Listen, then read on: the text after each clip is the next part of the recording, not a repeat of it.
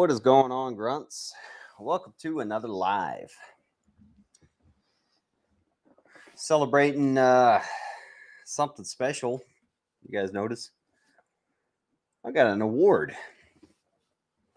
Can you believe that? They gave this guy an award. Unbelievable. Let's get rid of that crap. You guys know who we are. How's everybody doing? Let's open up the chat. So I figured we could celebrate by doing a Q&A. I haven't answered questions just directly in a long time. If you want to come on, we'll bring you on. You can come in and shoot the shit with us. So let's figure out how do we share that. There we go. So I got my PP slapped for playing with weapons live. So here's the thing. Why don't I get in trouble for playing with these, you know? What if I stand up and start playing with myself? Is that okay? That's a weapon. All right. If you want to come and shoot the shit, here you go. All are welcome. You don't have to be on camera. Just, have a microphone. Have some freaking headphones because that echo sucks. How's everybody doing? We got another rainstorm. No snow, but another rainstorm. It's good stuff. Cheers to you guys. Somebody asked if I drink all the time. Yes, nonstop. All the time. Perpetually drunk. Cry. Keep crying. All right. Comments are flying by as usual. What we got? Just everybody saying, hey, congrats. Yeah, thanks, guys. It's all thanks to you guys. You guys are awesome. I'm surprised we lasted this long. We started breaking out the freedom stuff, and we're magically still here. There is a special guest we're going to have on tomorrow. I'm not going to mention his name because he appears when you mention his name, and then everything shuts down. But we're going to try to live stream with him and see how it goes. So I'll probably I don't know, I might get slapped on that one, but just going to chit chat.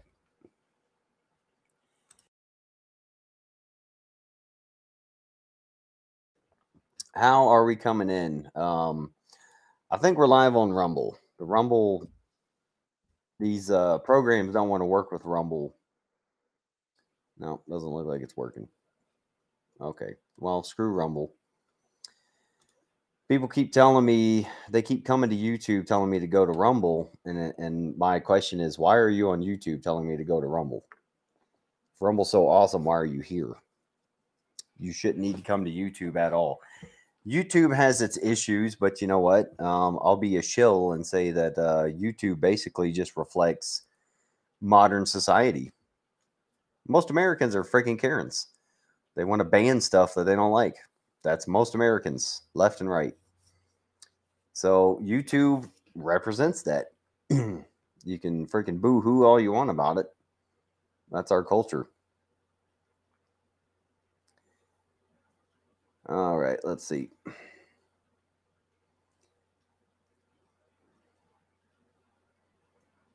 Yeah, don't say his name. What's up, man? We'll see you tomorrow. You can come in on this one if you want.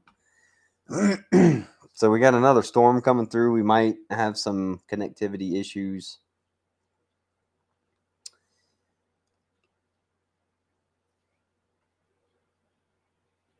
Yeah, PBR. That's my preferred thing is PBR, and it just so happens that where I shop, Coors Light is what they always have in stock. It's not my preferred beer. The funny thing is people give me shit about what I drink.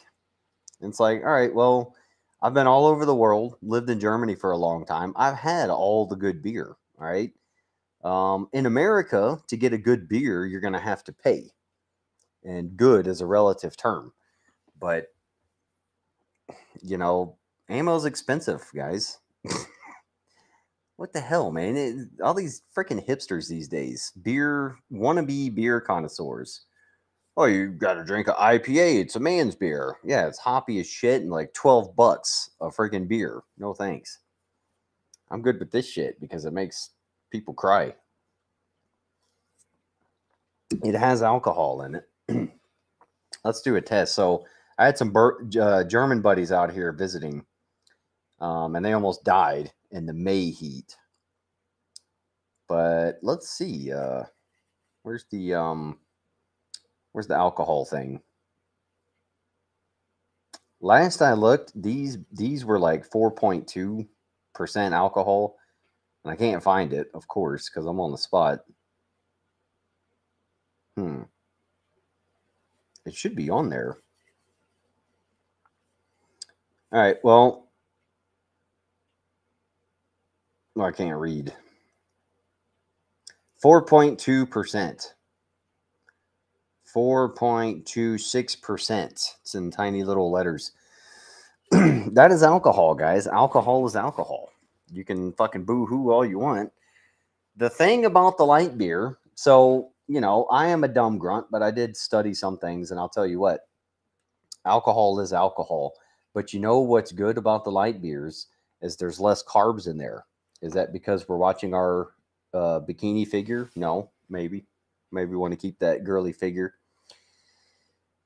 But the point is, your body uses energy to break down everything. Literally everything.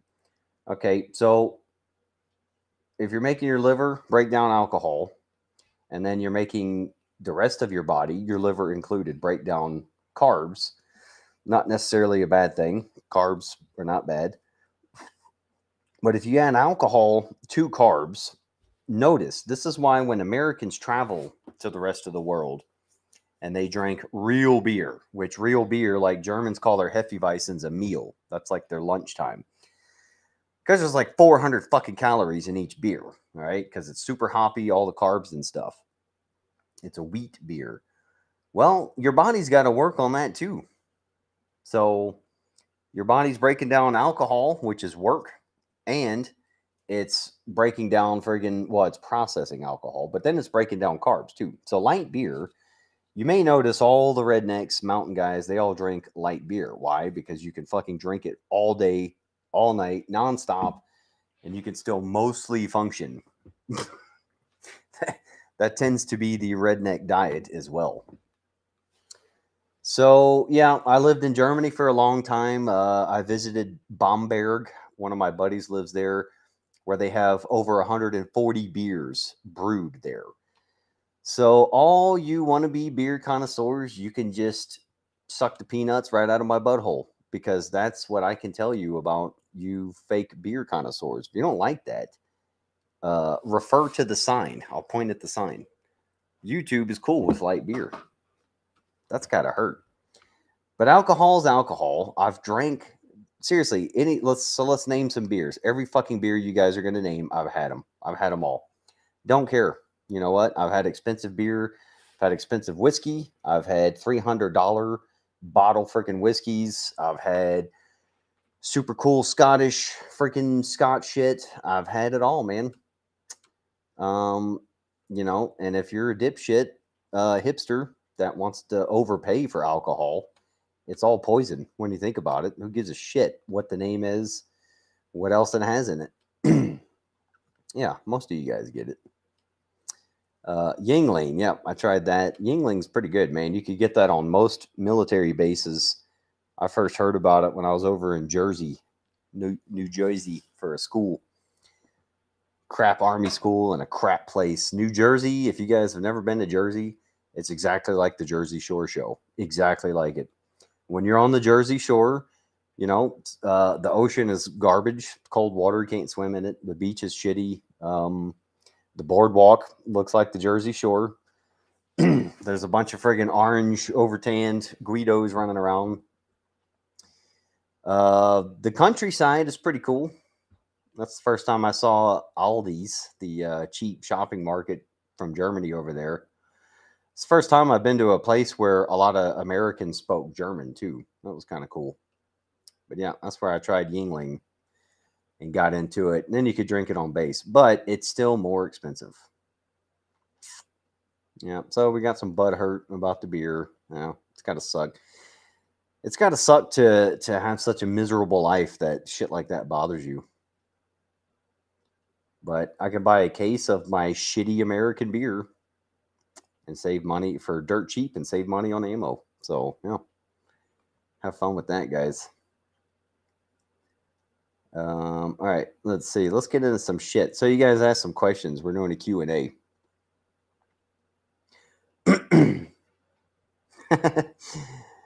Bud Light. Now, fortunately, before all that silliness, I was never into Bud Light. That's one of the light beers I just couldn't touch. None of the Bud beers. Could never touch them. By the way, it was fun breaking the news to my German buddies that Anheuser was a German company. They sold it to a shit American company, some American dudes, and then last I heard, the Germans bought it back. So Anheuser-Busch, Bud Light, Budweiser, that's German shit again. So you can drink a Bud Light or a Budweiser and say you are drinking German beer. And they got to deal with that. The shit people concern themselves with. It's just like fighting over which NFL team is has the least rainbow flag colors in their uniform. Last I checked, like all the NFL teams, they were all kneeling for the anthem. They all had rainbow colors. They were all woke. They don't even do full practices anymore. Go look at what they're doing. It's all soft hitting and stuff because they're afraid of getting concussions. The steroids and cocaine is okay, but you don't want them to get concussions. Tequila and bourbon. Yep, I love some bourbon. I don't think I have any. I think I drank it all. It's in my Camelback. I just did a survival video, a true wilderness survival video today. While it started pissing down on me out at the mountain. Yeah, and I had some whiskey. People are going to love that one. Alcohol dehydrates you. You're going to die. Because I die literally every day. Oh, I also did a quick video. I'm going to start doing troll videos. That's just all I'm going to do. An entire video trolling people. But I did one today about jeans. Somehow our country survived for 200 years on blue jeans. But these days, the average, outdoor hipster will tell you cotton kills. If it's below 40 degrees and you walk outside with jeans on, you will literally die. Like, you won't get 10 steps out the door.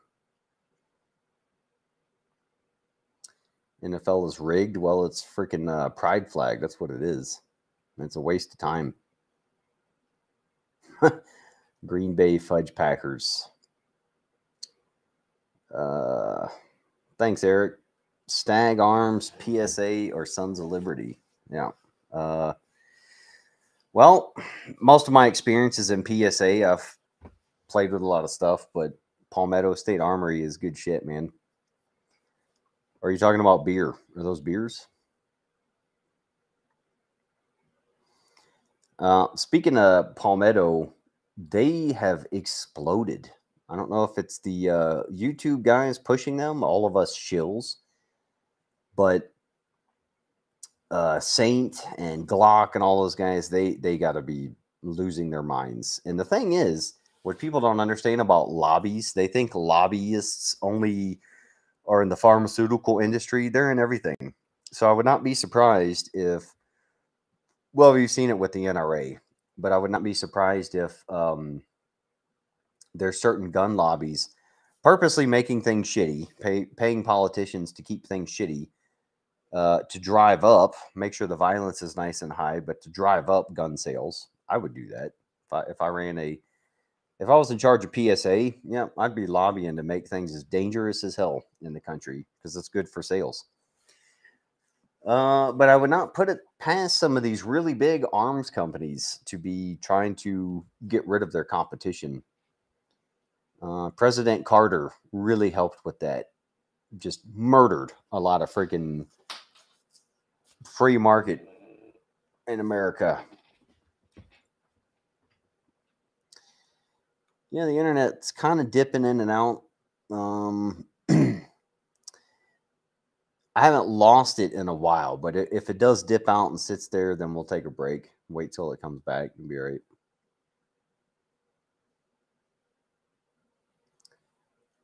Civil War movie next month. Your thoughts?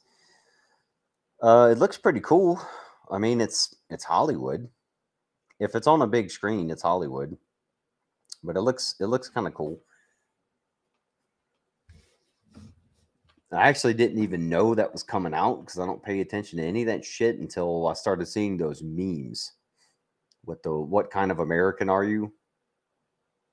I was like, what the fuck? Like the meme culture, especially on Twitter, I have zero clue what's happening. Like I have other YouTube buddies, they write me and they'll send shit to me and I'm like, yeah, dude, I don't know. I'm totally a boomer in that sense, and I don't care. I'll share cool memes when I see them, but half of the culture, I'm like absolutely lost. Way over my head. Somebody said something in a live talk the other day. Might have been with Josh from Modern Frontiersmen. I had no idea what they were talking about. Victo's CCW jeans are outstanding. All right, I'll check them out. I like the LA police gear ones just because they're the cheapest. Like 511 is made in the same place and they're, over $100. A couple years ago, I was really into Triple Aught Design. They're really cool company, but very pricey, long lead time. They seem to discontinue their products very quickly. It's like they put out one line of stuff and then they cancel it. So I have a bunch of their stuff. I never reviewed it because I noticed when people were like, yeah, well, I went and looked this up and it's canceled. I'll go look at it. And they'll say it was canceled like a month after I put the video out. So, all right. Lagging. Yep. Yeah, okay. We'll come back. Chill out. Anyone have a dagger from PSA? Yep, I do. I have a dagger compact. I'd love to show it off to you right here, but I'll get my PP slapped again. But I've put probably 2,000 rounds through mine, and that is an excellent pistol. The dagger compact, it'll also fit your Glock mags. I think it's Glock 19. So yeah, it'll also fit maybe not all of the Kydex holsters, but the ones I've tried, I'd love to show you, but I'll get in trouble. The ones I've tried, the the holster for the Glock 19 fits my PSA dagger compact. But yeah, they are outstanding weapons, man. And I was never a Glock dude. I know half the internet's going to shut down over that, but I'm kind of like the hipster and everything. If I hear too many people saying the same name too many times, I zone out and I'm like, all right, I don't want to be involved in that. I'm definitely a anti-mob person, even if it's a good thing. Sometimes a lot of people will be talking about something, and I'm too busy, breaking contact from that. I won't pay attention, and people will be like, "Dude, where were you on this?" And I'm like, "What are you talking about, man? I heard people talking about that shit, and I ran away from it." And they're like, "Well, it's good shit." I'm like, "Oh, okay, whatever." Yeah, so everybody and their mom and their grandmas will talk about Glocks. So I was like, no, thanks. I don't care if it's good. Too many people like it. I'm out. Too many people are talking about it. But yeah, the PSA dagger, I got the compact. Outstanding, man. And I've shot the shit out of mine and I've beat the crap out of it. You guys have seen my videos out in the mountains. I don't give a. If I destroy gear, it's like boo-hoo. I come back, put it in my burn pit or bring it to the dump and we move on. So, yep, losing a $300 pistol, big whoop. But I got the package where you get a case, and they give you a little key set in case you're in the occupied territory for it. And it came with 10 15-round magazines. And mine was like $3.99. $3.99 for a case, a key set, and 10 15-round mags. Awesome. All right. Jesus.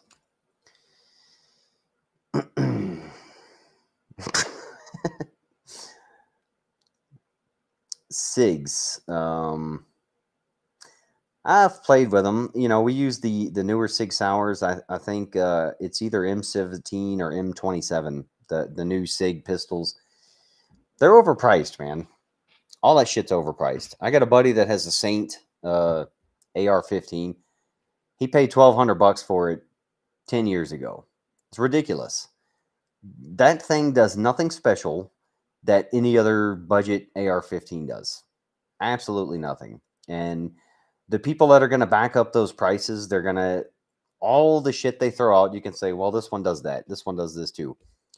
But it's really just because they overpaid and they know it. And they're just going to, you know, that's going to be their epitaph. All the selling points of the bullshit they overpaid for. I'm not knocking those companies for, you know, they have a name and a reputation. Good for them. They're going to charge for it. But all the Gucci gear, man, I would ask questions. What does this expensive shit do that this budget stuff can't do? And you'll be surprised what the answers you find.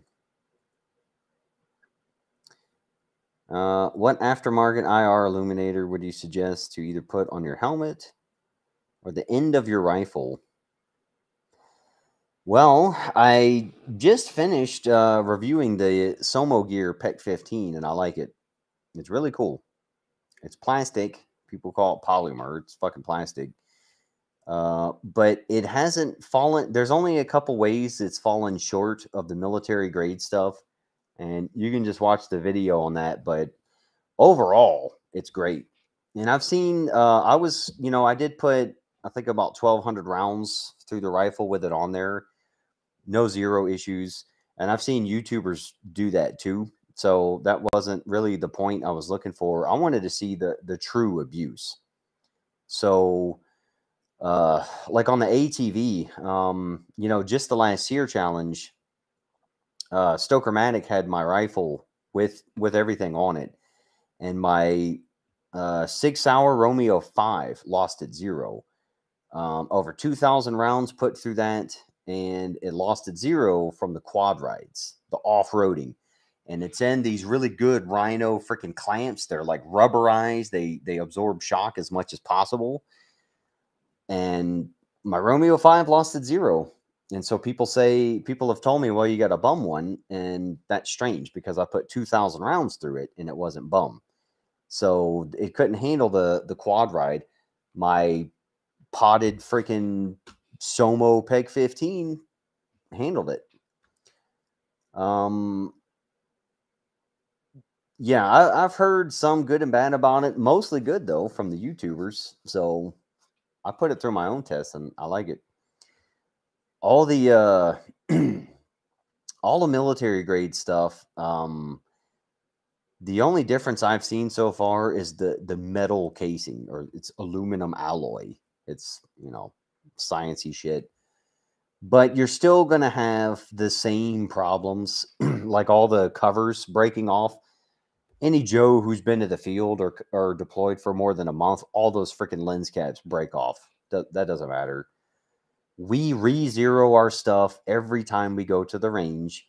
If we're sitting around the barracks or in an environment where we can't shoot, we're laser bore sighting it to reconfirm our zeros. So, the Somo, I reconfirmed it, I think once a month. No problems.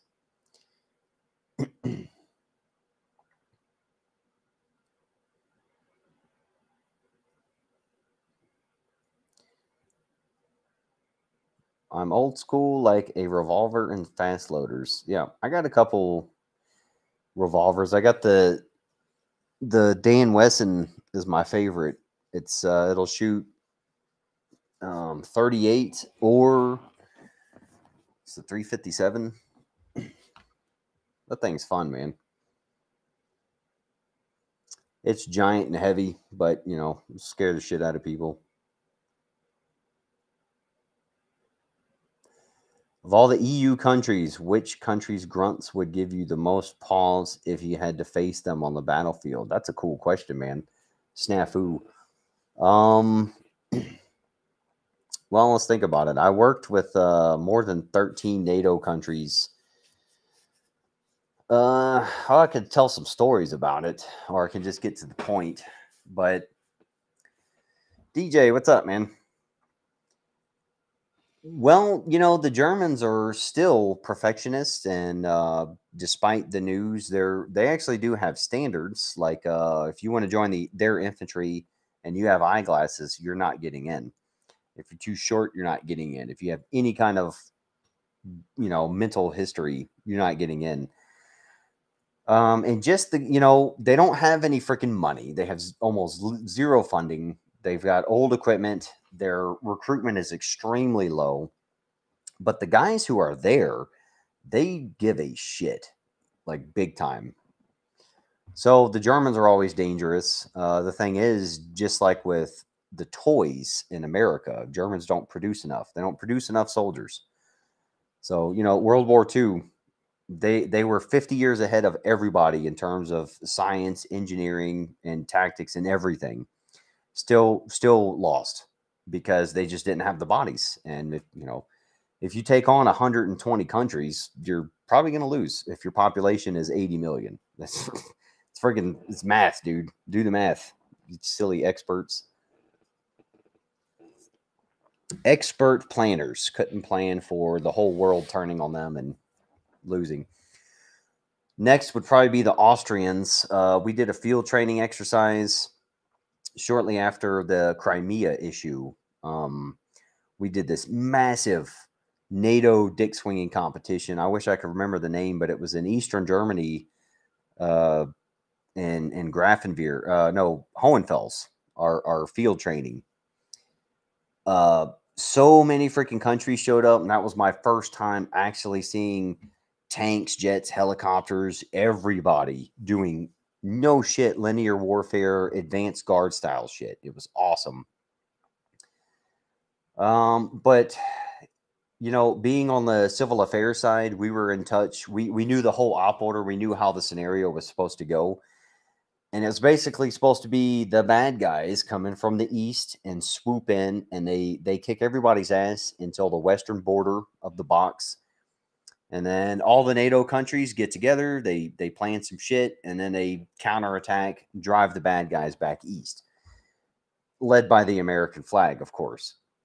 And about halfway through the scenario, you know, about halfway across the AO, the entire armored division column from the bad guys just got stopped, just a dead freaking stop.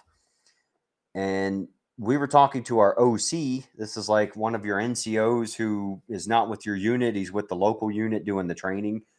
And he's kind of in charge of whatever, you know, there's each unit has a controller. So he was our OC guy for the CA. You know, we're good buddies. And he's like, yeah, man, we're waiting on the column to get moving again. They're bogged down out there in the mountains.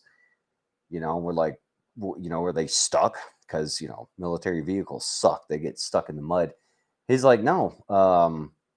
Remember that Austrian parachute infantry company platoon? I'm like, yeah, I was trying to work with them because I wanted to get the hell away from the Americans. He's like, yeah, they ambushed the armored division column and shut the whole thing down. Like, they can't move. They are pinned down and cannot move.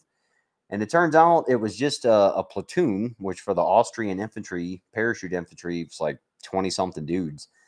They split into teams and took hilltops. And while this enemy armored column was coming through, you know, they used javelins, indirect fire, TRPs, and all this shit and just stopped this freaking armored column.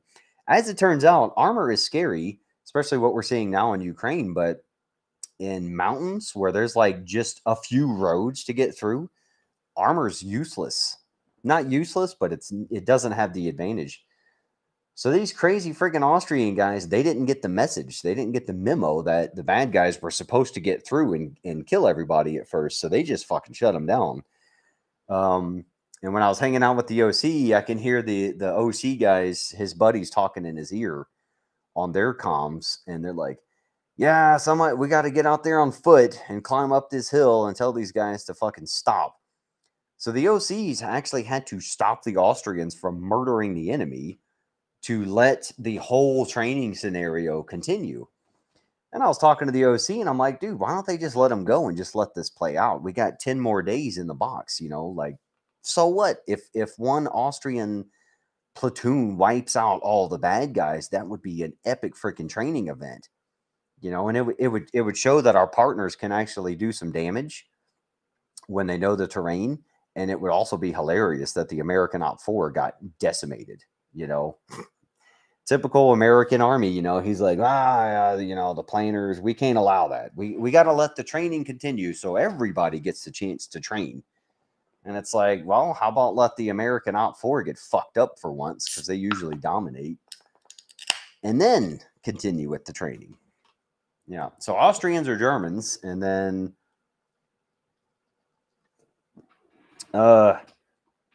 probably the Finns, because I've seen the training they do with Marines up there and their cold weather training. And anybody who can operate in cold weather, you're a badass. So that would include basically all the Nordic guys, all the freaking pirate Viking dudes. Those guys are badasses. I wouldn't want to mess with them. All right. Deutsche hier? Ja, ich verstehe Deutsch. Ist ein bisschen spät für dich. Oder ein bisschen früh. All right. Fuck tons of comments. So.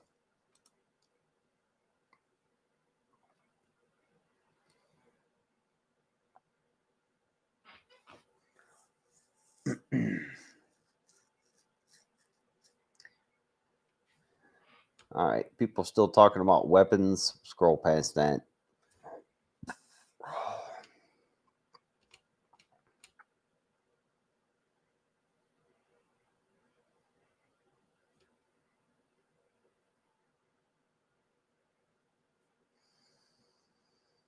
Yeah. Mountain Jaeger forces. Yeah. Before Afghanistan, I did a really fun train up down there in the Alps. And it wasn't far from Salzburg, the famous Eagle's Nest area. And it was with a German ski infantry unit. That was really cool. We didn't do any cool winter survival stuff because there was only snow at the very top. But it was a really cool experience. We did some really fun rappelling with those guys. And what I did like about Germans and most of the European forces they're not super Karens like we are. We are extreme Karens, even in the military, even in the grunt world. Safety takes priority. If one soldier gets hurt, generals are asking why. And none of the upper leadership has the balls to say, well, we're training for war. We train as we fight. It's literally written in our doctrine. Guys are going to get hurt. They're going to get killed in combat, and they're going to get hurt in training. Nobody has the backbone to say that. So basically, generals flip out why a soldier got hurt. And if a soldier gets killed in training, holy fuck, it's over. War's over. If you want to hurt the American army, go to America and hurt some Americans. They'll shut down the war, man. Generals will shut down.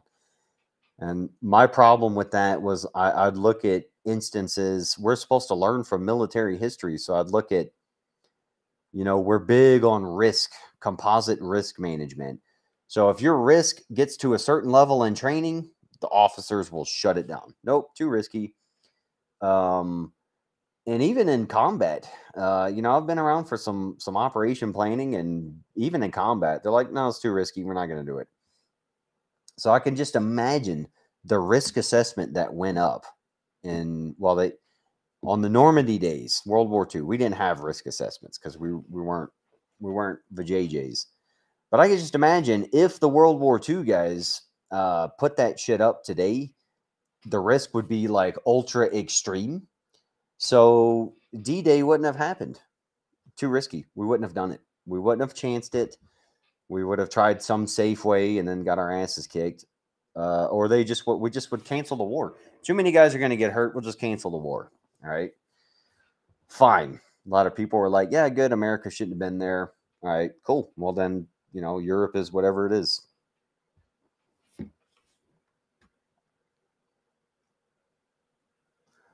Hohenfels. Yep. Usually a muddy pit. Horrible. I do not miss that place. In the summer, it's beautiful, man. Really cool. But for some reason, the infantry, we would never go there in the summer. We would go to Graf to do our gunnery in the summer. Don't skip leg days. Nope. Do strength training. If you can only do one thing, do strength training. Swiss, yeah. Yeah, I mean, pretty much everybody over there are badasses. Especially their infantry units, because they as small as they are and as horrible as their budget is, they still have standards. That's important. I would take 3 badasses who really care and are fit over 30, you know, general freaking assholes any day. Yeah. Oh, how the hell do we get up there? We got the IR illuminator. Dude, I'm in America. What the hell you think? You think we got that shit in Germany? Well, I guess you could, but you need some. Yeah, you can get some cool shit in Germany. I'll tell you that. I got hunter buddies over there. Guys, German hunters. America needs to freaking take note. German hunters. Once you got that license, you are free. You can order ammo straight to your door. No background check. You can order silencers to your door. No NFA stamp. None of that pride flag garbage. So even my buddies in Texas, you know, running their mouths like, dude, where's your silencer, punk? Go get your NFA stamp. Go pay. But no, my German hunting buddies, they'll send me pictures all the time. Hey, check out the new suppressor I got. Straight to my fucking door. I'm like, yep. Mm-hmm. There's, you know, I really liked living over there. It's a really cool place because there's a lot of good shit in Europe, especially in Germany, that we could learn a lesson from. And the standard suburban American who's never been outside of their bubble, they can't fathom that. You know, like America, greatest country in the world. There's nothing good anywhere else. And it's like, I don't know, man. The Autobahn's pretty fucking cool. Going 120 miles an hour is pretty badass. Going 120 miles an hour while my passengers are getting drunk as fuck. That's pretty cool. And in most states, still, last I looked, that's still totally legal. Open container in the car, they don't give a shit. Because it doesn't automatically mean the driver is drunk. Yeah, good times. A lot of good shit over there. I think they've changed recently because of the COVID stuff. Like most Western countries went to shit after that. But Germans used to be really good about telling people to fuck off. And you couldn't get the cops called on you by the Karens. You couldn't get sued. You could just be like, dude, you can eat a whole bag of penises. And they're like, huh, yeah, okay. Shit like that I miss. Facts over feelings. Germans used to be really good at that. Why does this keep scrolling up to...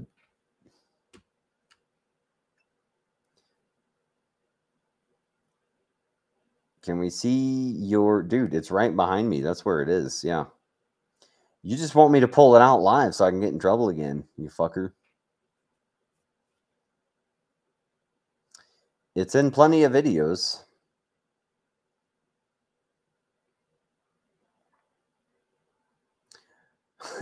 Why the ass clickbait? You don't even need it. Relatable info channels need not to lure me. Okay, well, thanks. Dude, it's my style, man.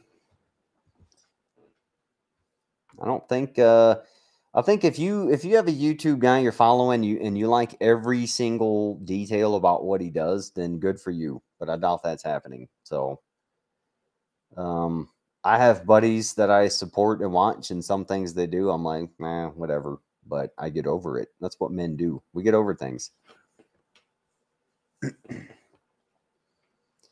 Midwest, greatest country. Yep. Dude, the flyover states. All the flyover stuff in America. It's the greatest places to be. That's why I love doing road trips.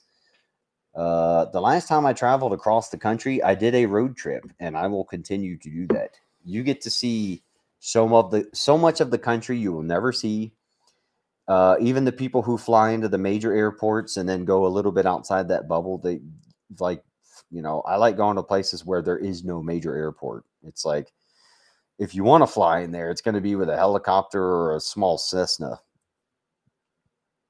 There ain't no 777s landing there. And if somebody ever really wants to go after us and nuke us, they're not going to nuke the freaking country in the middle of nowhere. They're going to hit the metros. Might do us a favor, take out the trash for us, and then we just wait on the fallout to go away. But nobody's freaking, they're not nuking freaking, Montana or something.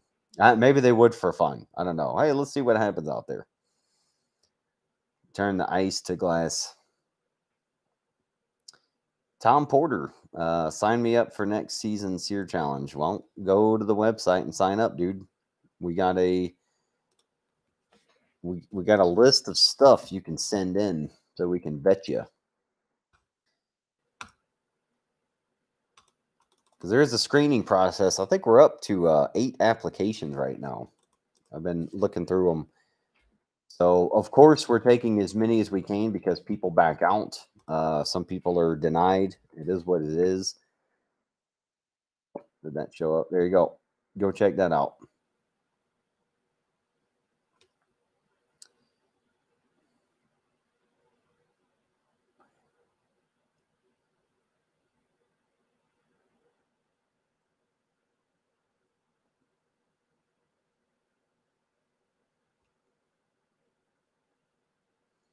Military bases are in the middle of nowhere. All right, well, then they can blow those up. It's going to hurt a couple privates and some board sergeants. Might hit an ammo depot. American citizens have way more. We just don't have the nukes yet.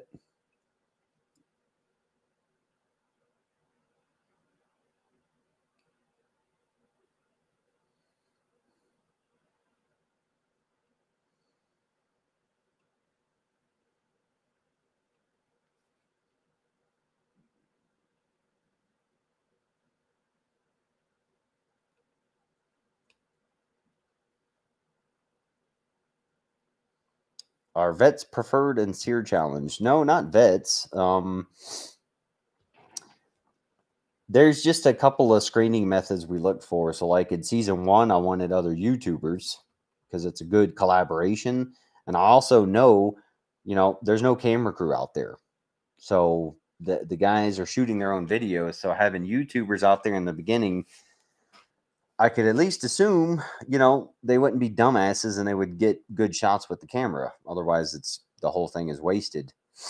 And then the veteran thing is kind of just an extra screening tool. So not to say veterans don't have problems, but at least then we know at one point, you weren't a lunatic and you had a background check and stuff. But we'll also look into other aspects about you, and I will talk to you. So I do want some, everybody who's come out so far has been pretty tough and fit, but I would like some different types for this one. You still got to be you got to be superb at land nav. I don't think the video does it justice, but the land navigation is big time. Comfortable in the woods with freaking bears and mountain lions, possible meth heads. That's something that we don't mention in the show. And not a moron. We can't have morons.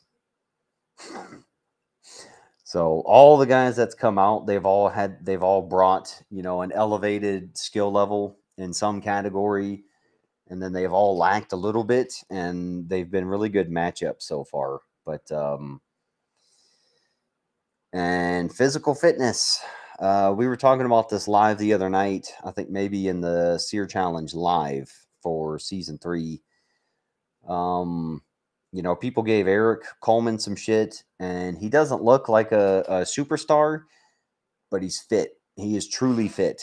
I've worked enough with him, and I watched him in that event. He's big, but he's fit. You know, he goes backpacking with 40 pounds, not an ultralighter, and he's climbing legit 4,000 feet in a day.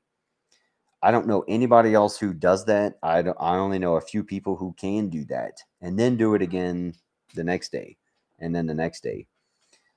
So everybody has been a fit badass. They just may not look like supermodels, you know, because looks don't really matter in that sense.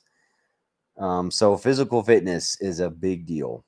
So yeah, click on that link. I'll share it again for anybody who missed that. If you're looking into the SEER challenge, YouTubers are preferred because then we know you know how to work with cameras, and we know I can give you a brief of what I need for your shots, and I know I can trust you with the camera and to get those shots because I'm not.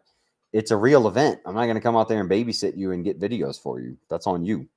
If you screw around in the woods for 3 days and don't get anything on video, well, you just wasted your whole fucking time because I'll cut you out of the show. Boo hoo. Thanks for playing. So fitness is big. The veteran stuff helps because then at least if you are a Army infantry vet, at least I know you have at one point covered the 72 infantrymen's tasks. So whether you're, you know, an expert in them, like if you got your expert infantryman's badge, or if you are just generally proficient in them, at least I know you have covered them at some point. That's a big deal.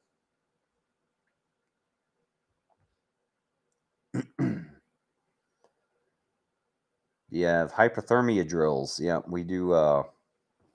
We have a really good emergency response plan for it, which we've had to implement twice so far.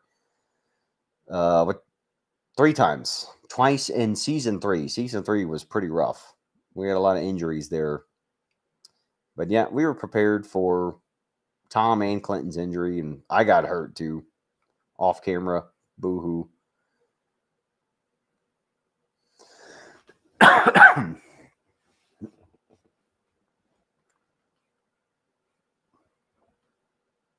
Texas Ted, feed the morons to the bears. Yeah. Just duct tape some friggin' ribeyes to all the useless people. Send them out in the woods.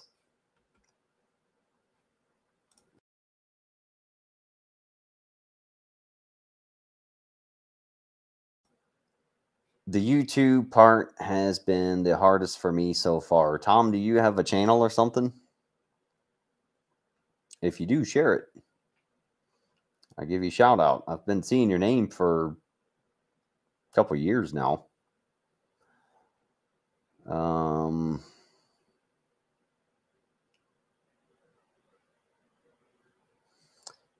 If anyone can make 3 to 4 clicks in a day in dense forest, you're doing good. Yeah. That's pretty good. Navigation is not easy. A lot of YouTubers do really good videos on it, but once you get there and in the mountains and in the terrain and being stealthy and shit, it sucks. I've gotten lost plenty of time out there where we hosted. Temporarily lost.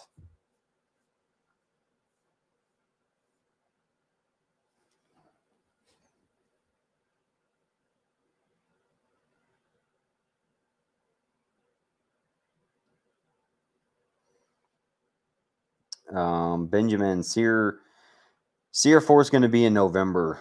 We're probably going to do them all in November. So the event happens in November, and then I get to the season as soon as I can.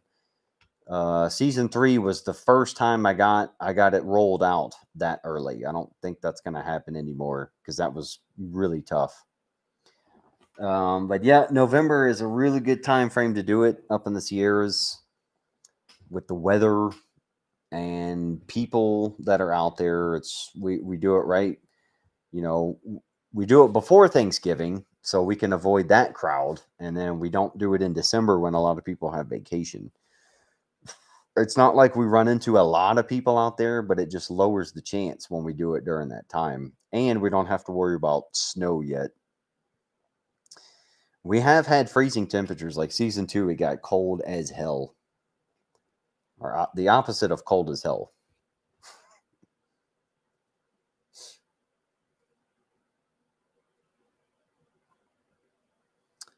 Patriots Art, definitely going to make it out there one of these seasons. Yeah, come out, man. Sign up. I've got a couple pretty cool people interested. Have you guys seen any of my recent talks with other people? We've talked about it, and we all talked offline about it, or off camera. So I think I've got 8 applications in, and I think I've got 6 that we're, mostly a yes.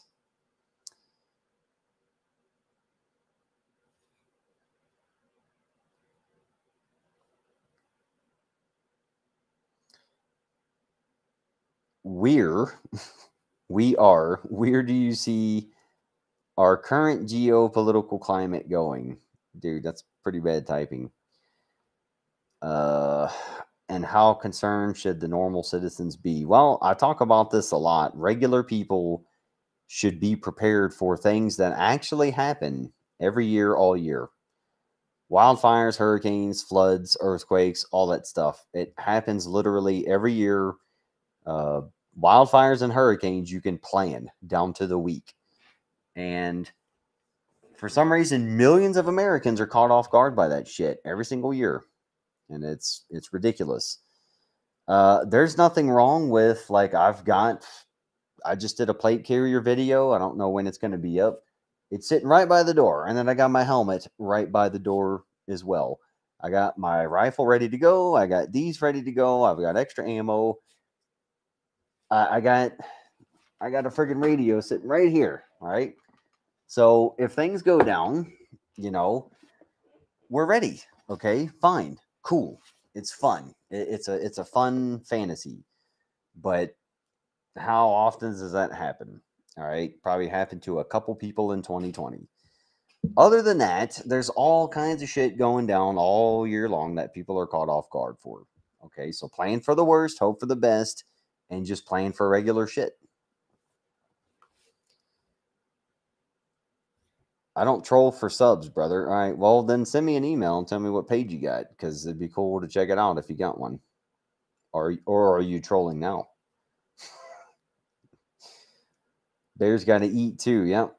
Somebody finally commented in season 3 about the bear concern. I put it in the safety briefing when they come out here, but we only have black bears. So it's like, and we're not near civilization. All right. So black bears are black. I keep saying beers. Maybe I need to drink some beer. I need to drink some fine German beer. Black bears are only dangerous when they're habituated, like around national parks and other people, and they're used to getting into dumpsters and shit. They don't care about humans. Where we're at in the wild, I've run into black bears a couple times. You yell at them and they run away. They're little, they're little cowards. They're shy guys.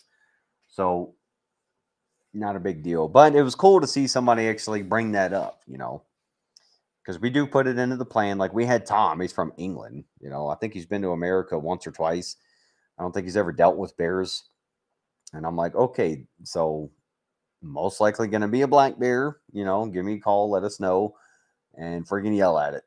go through the whole process. And he's looking at me like, because they don't have guns. There's plenty of sticks to pick up, though. Whatever. Maybe an attack would make it more interesting. Do you guys have an EMT out there? Nope. Wilderness living. I do have a really good friend of mine that is a combat medic. He was a CASF medic. Awesome dude. And I'd like to have him out there.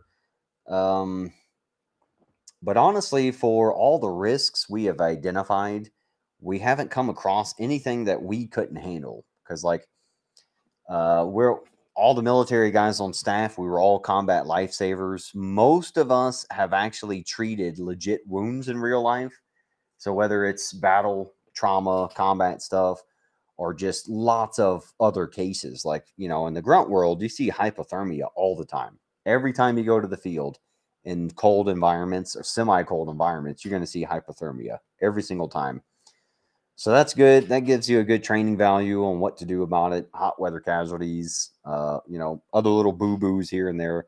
Nobody's getting shot out there, so we don't have to worry about that. But you know, we're all trained enough, and we have enough experience to handle whatever comes our way. I did have another guy that was watching me for a while. I think he dropped off, but he seemed like a highly trained medical dude. But you know, we actually do try to limit the staff as much personnel as we need to get things done. You know, we try to keep the staff to the minimum amount of people who are going to give us the maximum punch for effectiveness on the ground. So everybody has a ton of skills, and then especially since season 2, you know, having Brent come out more, he's good to have around. Like, everybody's highly skilled in many things.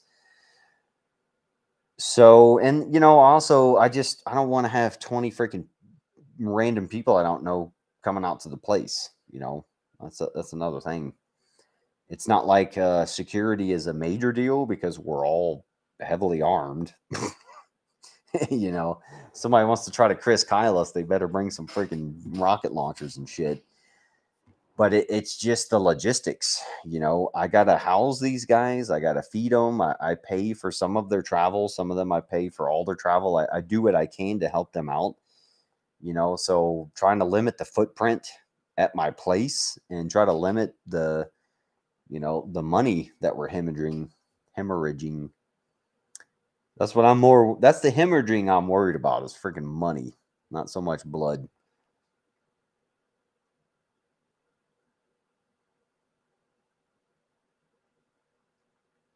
All right, Tom. Well, if you're just going to keep teasing us, then I'll quit asking. You hit me up an email if you want. Otherwise, I'm going to count you as trolling, dude.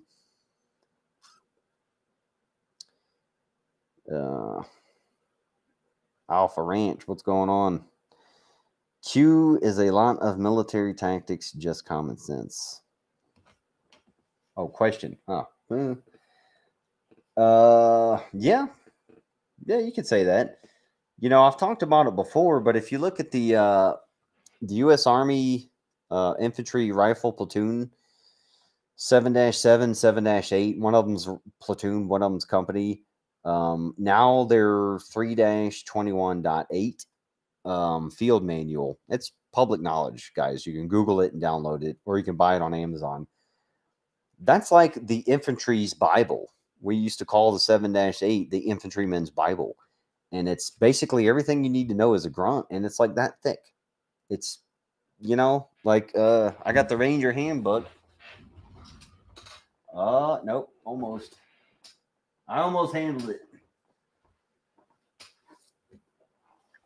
So the Ranger handbook, this is the larger one. My camera's sitting on my small one. The infantryman's Bible is about this thick. Okay. The only difference, the Ranger handbook basically steals all of the infantry stuff. The infantryman's Bible, the Ranger handbook steals that. Okay. They're all the same. Battle drills 1 through, the Rangers use 4 or 5. Well, we have 8. They're all the same. It's the same freaking thing. And then the Ranger handbook, what they'll add are things like mountain operations, mounted. Well, we got mounted patrol. Well, that's in there. Chapter 9. It's all your mountaineering stuff. The Ranger handbook. That's where my protractor is. The Ranger handbook adds the mountaineering stuff. Okay, that's not going to be in the 7-8 or the 3-21.8. I think there's demo in here. The infantry, we don't have demo in there. That's going to be in our engineer books. So yes. Oh, and the Ranger handbook has this aviation crap, not to learn how to fly, but they need to know how to load helicopters and shit. So do grunts, but anyway, yes. I wouldn't say it's common sense, but when you study this shit, and if you go outside and practice it, you'll see that it's not common sense, but it's not complicated. It's not genius at all. Uh-oh, almost. Does that count? My hand got close to it, so the freaking AI is going to catch on to that. I handled it. Am I handling it?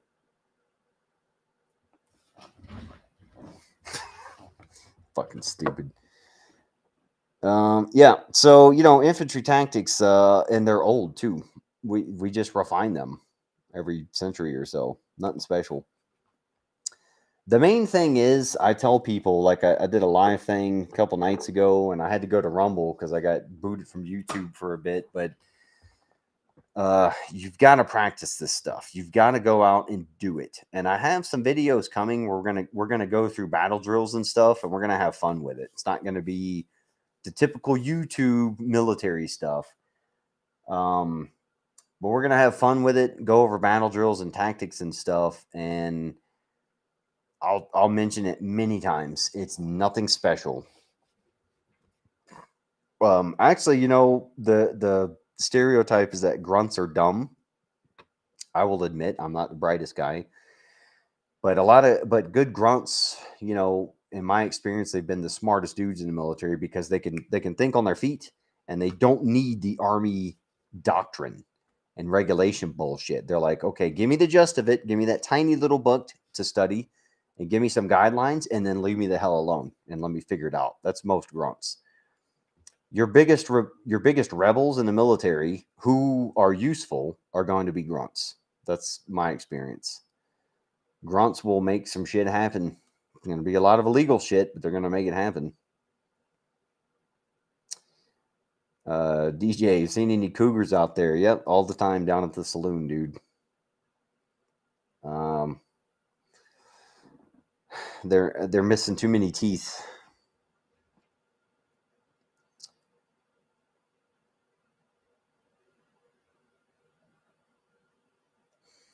Ain't nothing truly predatory in the lower 48. Well, there's plenty of crazy motherfuckers in the woods.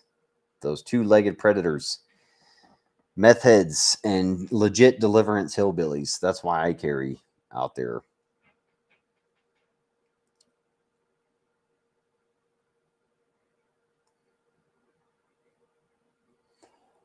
Ever been up to Canada? Nope, but I would love to.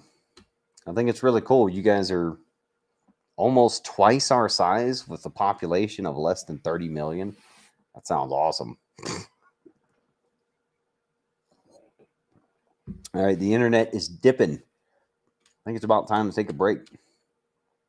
What do you guys say? Yep, humans are dangerous animals.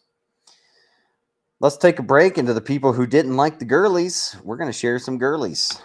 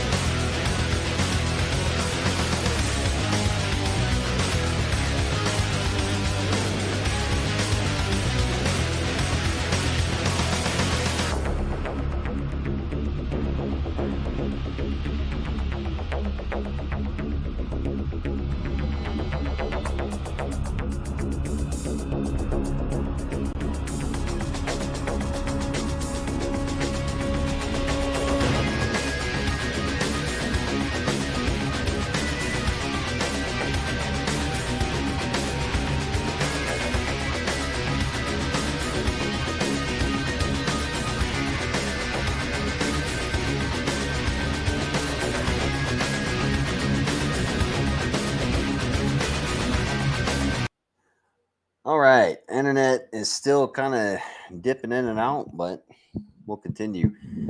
If you guys didn't know, I do the breaks and then I just sit here. Yeah, so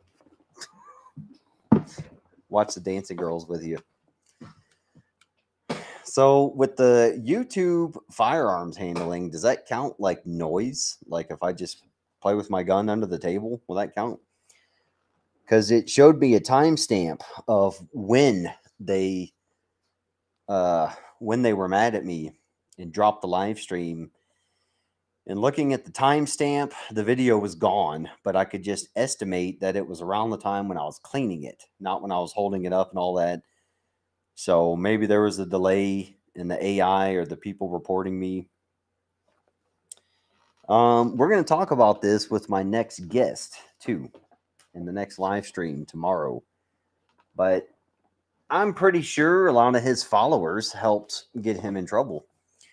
And I'm pretty sure when I get a video demonetized, it's partly people who follow me because there's a lot of estrogen out there, guys, who can't stand dudes doing things, and instead of moving along with their lives, they have to stay in touch. That's extremely feminine. It's what women do. Do we have any ladies in here? Like 2 of y'all. But you know what I mean. When I act feminine, my wife calls me out on it, and she should, because I shouldn't be acting feminine. Sometimes she'll ask if I had soy that day. So I'm surprised to see all the SEER challenge questions. That's pretty cool. That's been a great percentage of the talk here. That's pretty cool.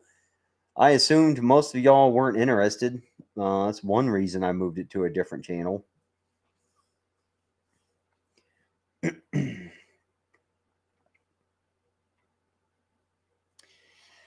Yeah, but you know, the biggest complaint and the most requests I've seen are people want to see their favorite survival YouTubers out here. And I'll mention it again, but you know, not to dump on these guys like the YouTube survivalists and bushcrafters. They do really entertaining stuff, and all the big ones are big for a reason. But and I've reached out to them just for the name of them. That would definitely help with the popularity. But the few who responded to me know that they won't fit in that well, and then most of the other ones they don't respond at all. It's either because it's too small of a channel, grunt proof is too small, or one of them straight up asked how much I was going to pay him. So, you know, but survival is totally different from SEER. Survival is a component of SEER, but we're talking about military evasion survival. Okay, so all these bushcraft camps, that ain't happening. You're going to give yourself up. Even what we call a survival fire, I think you guys call it a Dakota fire pit. There will be smoke, there will be smell, and with now the OPT-4 has thermals and other optics. We got thermals in the air.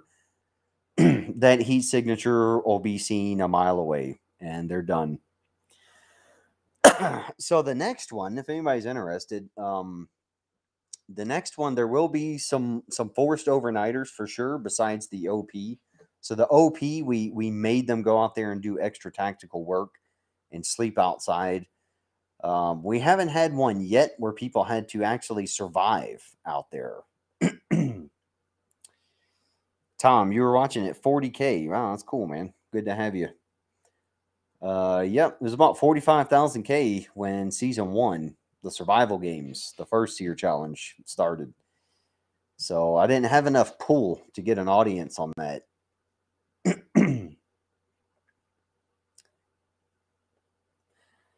Freedom by me. What's up, man?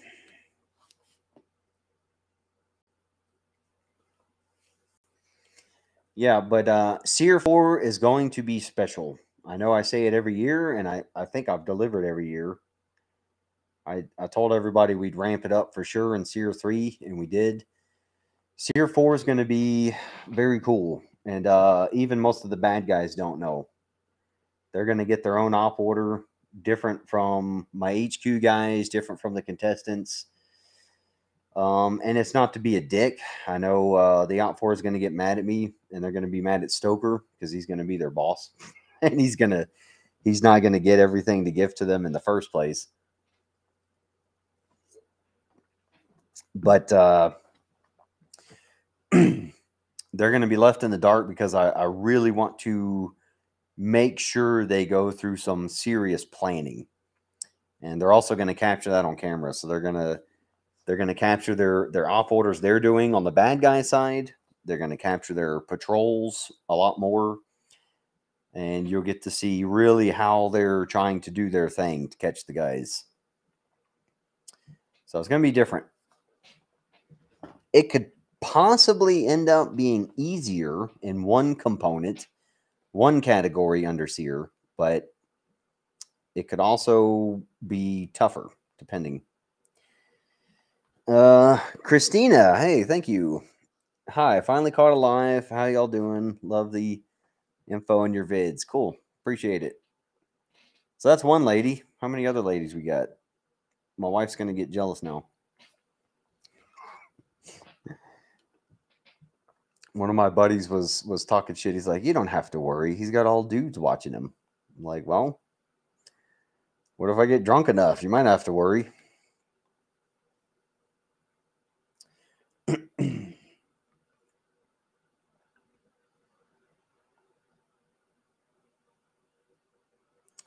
Seer was up against NFL a couple times. Yeah, I think the last episode of every season has been on the Super Bowl day.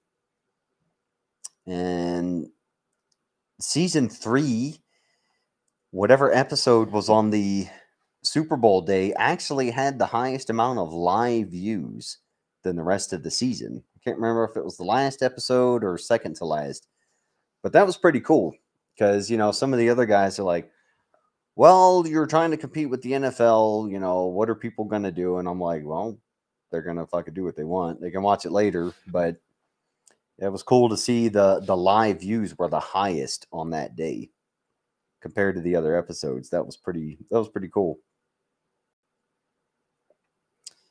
In Seer 4, the contestants will be forced to wear Crocs. Could be. Yeah, there will be some interesting stuff happening. It's going to be a new scenario. I know Brent likes to put on his costume and play. He's gonna get to do that, but it's going to be in a different kind of setting. And I think he'll have fun with it either way.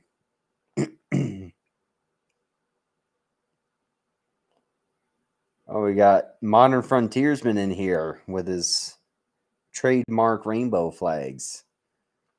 What's up, man? You want to join?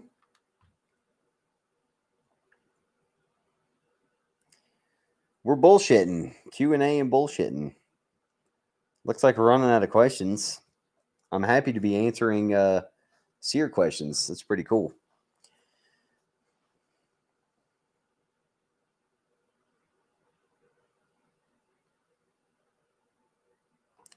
Season 38. Seer might get big enough for a Blackhawk. I've been trying to get some air assets, and it's tough on the civilian side. Can't just request helicopters. I am in touch with a pilot who could do something for us. It's a matter of the civilian airspace, As it turns out, it's hard to just get freaking, helicopters and shit. So that's kind of the downside of being a low budget, just grunt doing stuff like, all these survival shows and everything where they got people jumping out of planes and shit. The budget there, that's a serious Hollywood budget, and they don't make money off of it, by the way. So like, people kept telling me to watch Alone. Oh, that's realistic. Okay, well, I went and watched it, and there's a lot of fake shit in it. Interesting show, but there's a lot of staged fake crap. But yeah, those networks lose money on those shows. They pump millions into those shows and still lose money. I don't have millions to throw at mine. If I did one day, hell yeah. Get a C-130, push the guys blindfolded out of it. Fuck them.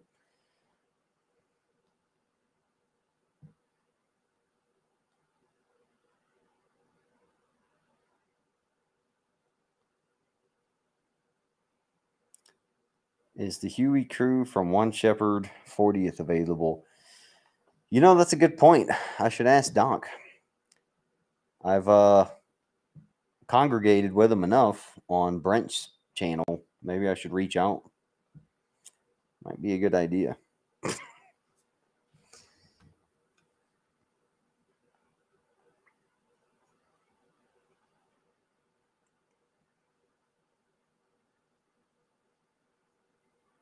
So I saw a non-seer question,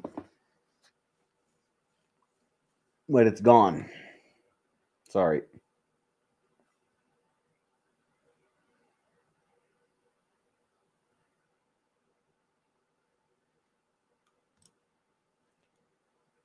So Josh says, if I'm on Seer Challenge, will y'all beat me and try to make me give up intel? Yeah, dude. Of course. It's going to be a Seer Challenge. Tom and Clinton got it really bad, but you don't have to beat people. That's the thing. I didn't get beat in my course. Oh, we got slapped a couple times. I think I got kicked in my stomach doing push-ups, but the beating is, you know, any man can take a beating, especially if you're in the military. It was the cold water that really hurt me, just like Tom and Clinton. Cold and wet sucks. You know, and then you don't get to sleep because of the music and lights and stuff. Like, it all sucks.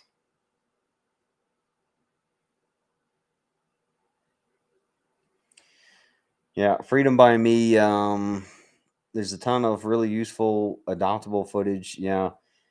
You know, the thing is, I've considered putting some stuff in there, but I do want to keep it as legit as possible. You know, so I would rather people be unimpressed by things rather than putting a bunch of shit like that in there. And then a lot of people are mad because they're like, oh, well, it is Hollywooded, you know. So, you know, I did embellish some things, but really just to kind of help with the story. It's like nothing major, nothing significant, nothing worth bragging about. But, you know, I don't want to have people, you know, get turned off by stuff. Otherwise, I'd put freaking AC 130s in there gunning down the whole freaking area.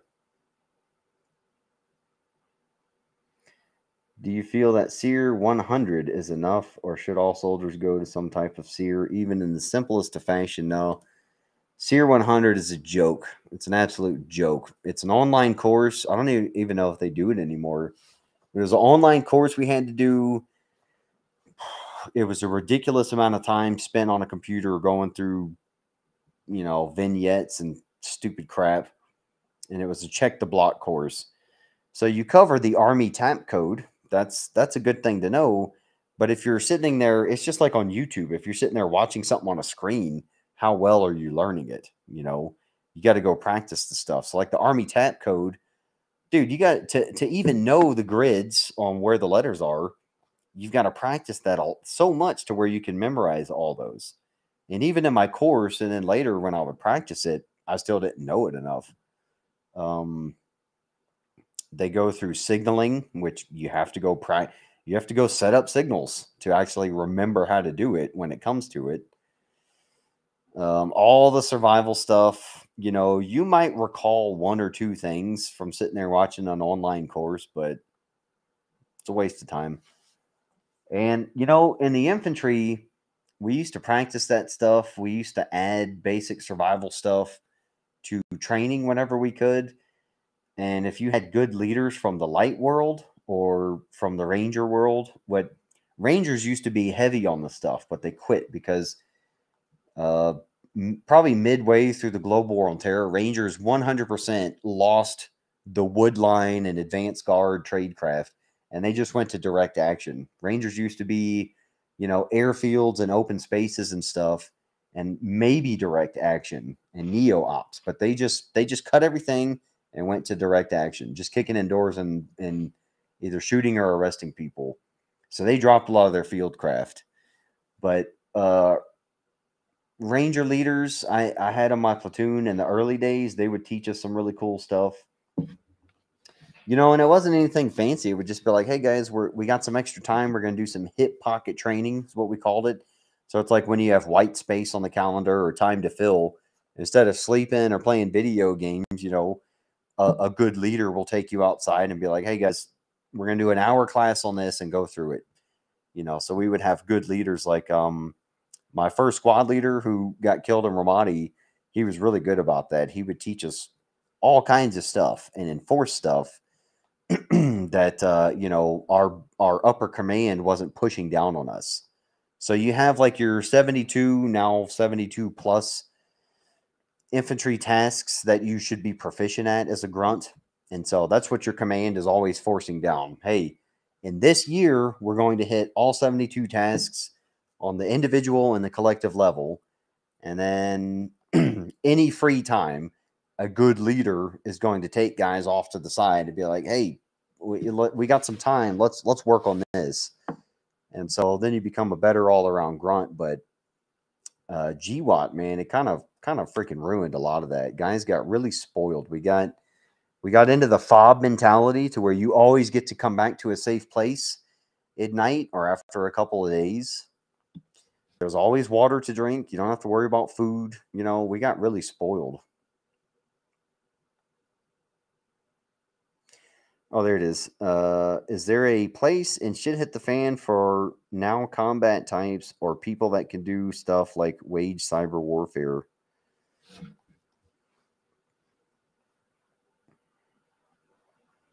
What do you mean for now combat types? You mean non-combat types? But yeah, there's always a place for cyber warfare dudes. That's a big deal right now.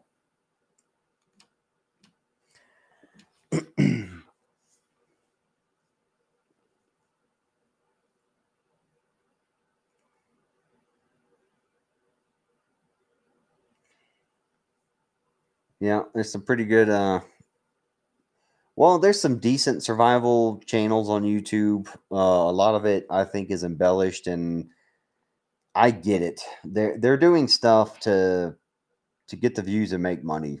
That's what we all do. But I got some videos in the pipeline on the survival stuff that most survival people are going to friggin' hate. And a lot of you guys are probably going to hate. Because I'm going to go through like shit that actually happens. And like shit I deal with, man. Like we're just coming out of our last winter storm. Dude, I wasn't carrying half the shit these other survivalists worry about. I wasn't worried about half the shit. I had jeans on, and I'm in freaking blizzards. And my common methodology that will piss the YouTube survivalists off is I don't need to do mud huts and all this shit and carve spoons and everything. And if I am healthy and fit, I can walk my ass out there. That's it. That's my survival method. Walk the frick home. I don't know why I said frick, but I can walk my ass home. If I'm severely wounded, I'm setting the biggest freaking campfire imaginable, and it's going to look like a wildfire. If it turns into a wildfire, great. I'm getting rescued, or I'm burning myself up. Either way, the problem is solved. But I had buddies in the Air National Guard all the way back to the Berlin Brigade days. The Berlin Wall days, and they would tell me about the Vietnam SEER training they got, and they're like, dude, we were taught in the Vietnam days to just set the whole village on fire. That'll attract the attention of the right people. And that's how I look at it. I mean, dude, if I can walk, why am I building mud huts and carving shit and wasting energy building stuff? It's a waste of energy and it's a waste of time. If I can walk, I'm walking home or I'm walking to a place to get safe.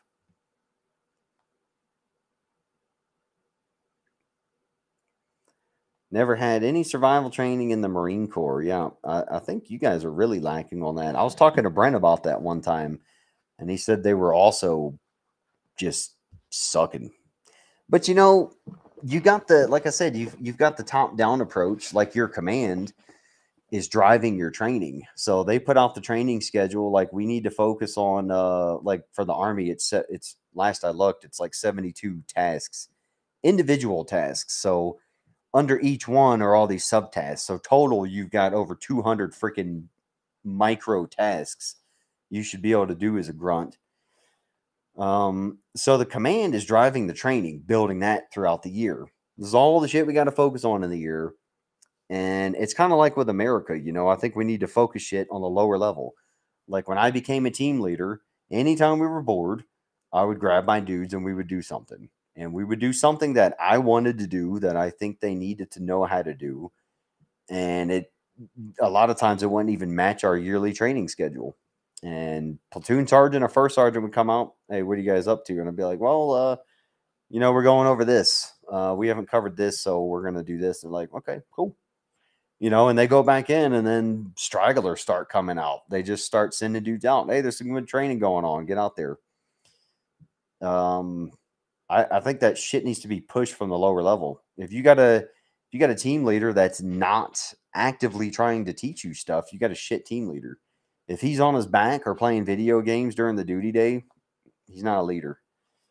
And don't get me wrong, I gave my guys downtime. We would go to the gym or do something else, but you know, extra training is good. And if you're in the grunt world, you should want that. You should want extra training. I'm all about daytime naps. And when I was in the grunt world, hell yeah, you better believe we took some naps when we could. But if we're in a garrison environment, garrison is infantry garrison life is probably the easiest job you will ever have. Because you're like a firefighter. You're just waiting on something to happen, doing nothing. And just like firefighters, everything you are doing is just killing time. It's just to justify your paycheck. That's all it is. So when infantry guys before the wars would complain about painting rocks and doing all this area beautification details, you know, I was lucky. You know, my squad leader who got killed later, he taught me a valuable lesson. He was like, you know, he's like, it's because he was married, but he's like, if you are bored, somebody will find something for you to do. So why don't you stay busy with things that you want to do, and then nobody will ever fuck with you again? And so I took that lesson as a freaking private under him, even though I wasn't in charge of anybody. So when I did get some leadership roles, I would think about that. If we were bored and taking naps and laying on our back, especially in garrison where you're not doing anything anyway, I'd be sitting there like, you know, in the next 5 to 10 minutes, a platoon sergeant or first sergeant's going to come up onto this floor, and they're going to see us doing nothing, and they're going to find something for us to do. And it's probably not going to be shit that we want to do. And it might not even be good training. It's just going to be crusty old platoon sergeant shit that they make up for us to do, just because back in my day, that's what happened to them. So whenever I would realize that, I'd be like, guys, let's go out and do some friggin' room clearing drills, you know, or let's go do some battle drills. Battle drills, like, you know, people ask about infantry tactics. You know, the grunts are only good at that stuff because we practice it nonstop all the friggin' time. Battle drills, react to contact, break contact, react to ambush, near and far. You know, dismounted and mounted land navigation. Epic skill that you can never practice too much. And they're perishable skills. They go away fast. I wish this thing would scroll for me. Freaking frack thing.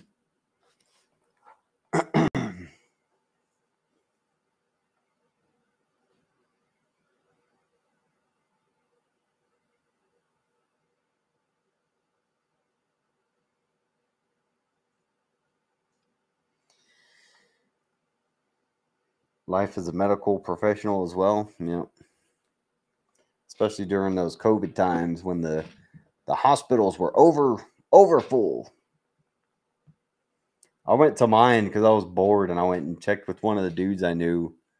I was like, "Hey man, what's your ICU look like?" He's like, "Dude, we got 4 out of 5 empty beds." I'm like, "Huh." I'm like, "You guys aren't all overcrowded and people dying?" He's like, "No, dude, we're bored as shit." That's the thing about the COVID thing. The justification for shutting shit down, one of the justifications was, um, well, we have to take the burden off hospital capacity. Well, okay, my first question would be, wait a minute, didn't Obama fix all this with the Obamacare and healthcare for all in 2012? What happened to all that money? What happened to all that funding? What happened to some of my buddies paying $4,000 a month to healthcare for their family? Where'd all that money go? We didn't build up capacity with that back then. We didn't fix the healthcare system then. Sounds like bullshit. Or as George Carlin would say, smells like bullshit. Penn and Teller would say that too. You guys remember that show from Penn and Teller? Bullshit. That was a good show. They did gun control too.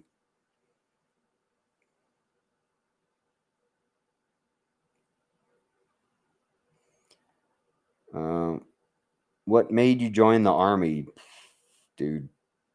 Boredom. 19-year-old boredom, being a loser, not doing anything with life.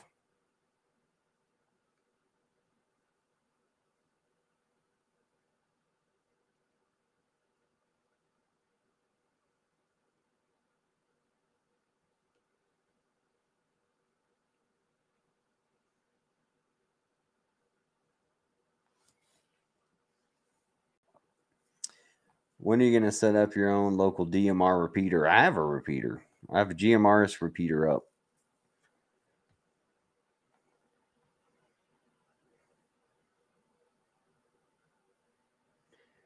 How many tours did you serve? Well, we don't really count them that way, but I did 2 to Iraq, 1 to Afghanistan, and then I was in, it's not a deployment, but I was in Europe a whole bunch. Those were fun times. In future Seer Challenge, will Survivor have a World War II spy-style radio to communicate with the motherland to get real-live intelligence? What kind of radio? Send me a link or something. Sounds cool. We do have some ideas for this because I don't know if you guys caught the comms chat with Jared last night, but we're going to up the OP4 even more because they're going to be in the dark even more. So everything is just, it's going to be friggin' confabulated. We're definitely going to mess with everybody more, but we're going to enable the OP4 a hell of a lot more. And so we're going to work on how we can help the guys out in the field more without compromising them. So like in season 3, we kind of did it in phases, which is how like the school goes and everything. So I'm trying to figure out a way to get out of the school programming and just be more creative with it. So instead of going in like a linear fashion with the components, survival, evade, survive, evade, blah, blah, blah. I'm trying to have more fun with it and open things up. So that's going to mean the OP4 has a lot more freedom, and I'm not going to be, I didn't really constrain them this time, but I want them to just to be bad guys. So it'll kind of be like a field training exercise. The bad guys will have their op order and they're going to go operate. And I'm not going to be helping them at all. They're not going to know the overall picture. It's just going to be like, here's the op order scenarios, what's happening. Go be bad guys. Go accomplish your mission. So hopefully that motivates them to actually accomplish their mission. Hopefully they're going to want to be good grunts in that scenario. And then, so on that note, we're not, like this last time, the whole spying on our radios and all that, like we talked about this in the live chat, but the OP4 cut that out. And I wish they wouldn't have. They could have just, it's kind of silly, they could have just been like, Randall, are you okay with us spying on your radios? And I would have been like, yes, continue. For some reason, I knew they were doing that. I assumed they would do it. So the whole time we were operating, I assumed it was happening. And then one of the guys slipped it to me that they were doing that at the OP phase. And I was like, okay, cool. Awesome. I expected that. Knowing Jared Akamo dude was coming out, I expected them to have our frequencies from the beginning and just be involved in everything. But For whatever reason, they cut it out and then never conferred with me. I thought that was kind of silly. So we talked about it after that. I'm not bitching about it, but this is just what happened. So they could have conferred with me, and I would have said like, yeah, keep fucking spying, dude. Um, but Brent had a good point. He said that they wanted to try their own skills at the evasion portion first, and then up their cheating. You're always cheating in battle anyway. So when we all talked about it toward the end, that made sense, and I was like, okay, cool. But I was like, well, still, you could have fucking told me, because it's not like I'm on the opposing team. I'm the fucking dickhead that's just holding the camera sometimes and coordinating shit, and what the good guys and bad guys do, I don't give a shit as long as it looks good on camera. So yeah, I told them that was kind of silly to treat me like I was an opposing force to them, because I'm like, well, it's kind of cool if the creator of the show, the dude running shit, knows what's happening. But I was smart enough to assume they were doing that anyway. So when it was leaked to me, I was like, yeah, all right, cool, good. I knew Jared would try something. But anyway, they're gonna have to use that shit. All the cool gadgets and every single little cool skill. Brent will probably watch this eventually, so good. I hope you're taking notes, Brent. You're gonna fucking step it up next time, because I'm gonna make you're not getting shit from us. Stoker's gonna have your op order, and he's gonna give you what I give him, and that's fucking all he gets, and that's all you get. So you're gonna have to fucking hunt those dudes for real. There was a lot of babysitting, a lot of intel updates for the op 4. It ain't gonna happen this time. So let's see how. I think they're gonna use their grunt skills, and I think they'll perform well, because fuck, dude, the level of experience they have.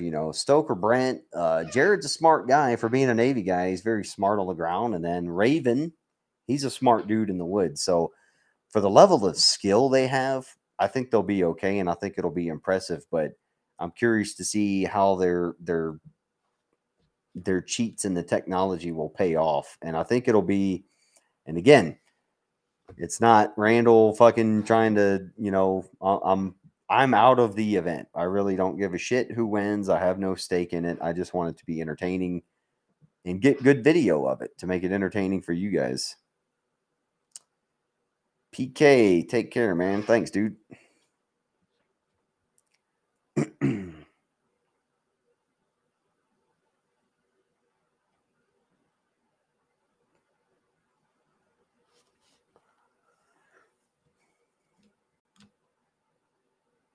Miles, how's it going, man? Appreciate it. Let's create a SEER workup program. Yeah, that'd be fun. I was working on opening a course for that where we teach people this stuff. And I'm still trying to kind of figure out the details.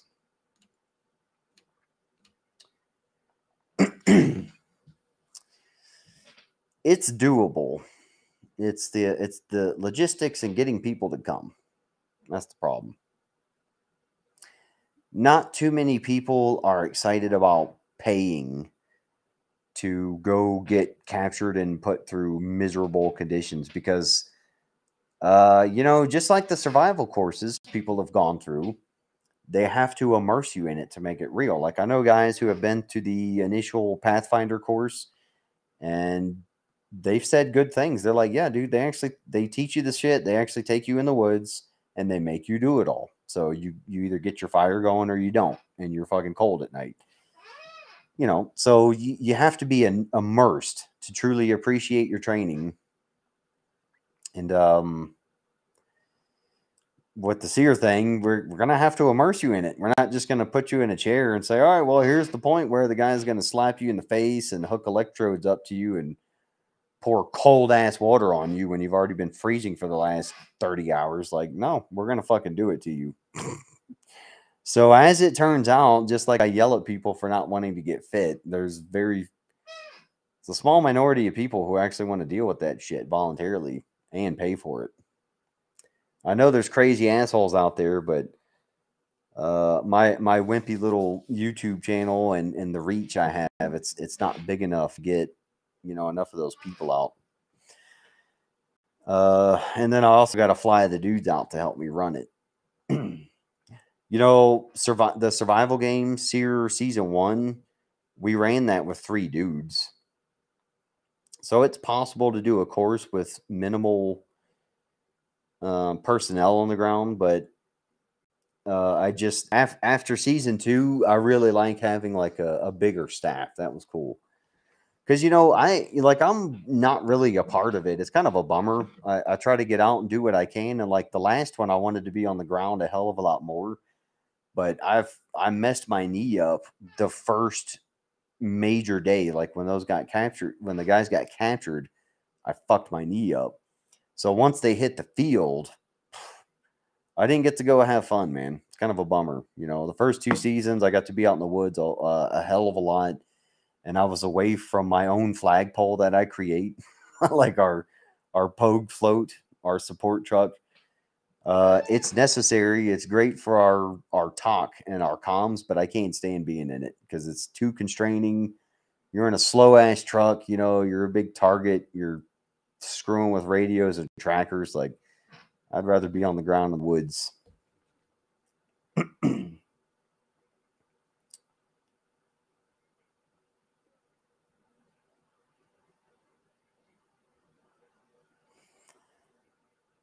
What was your closest shave in battle and what did you learn from it?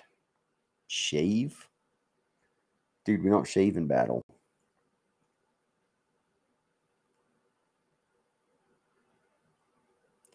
Do you still do those motivational rants? What are we doing now? Am I not yelling at fat people enough? Stoker's skill is incredible. Yeah, Stoker is he's a badass, man.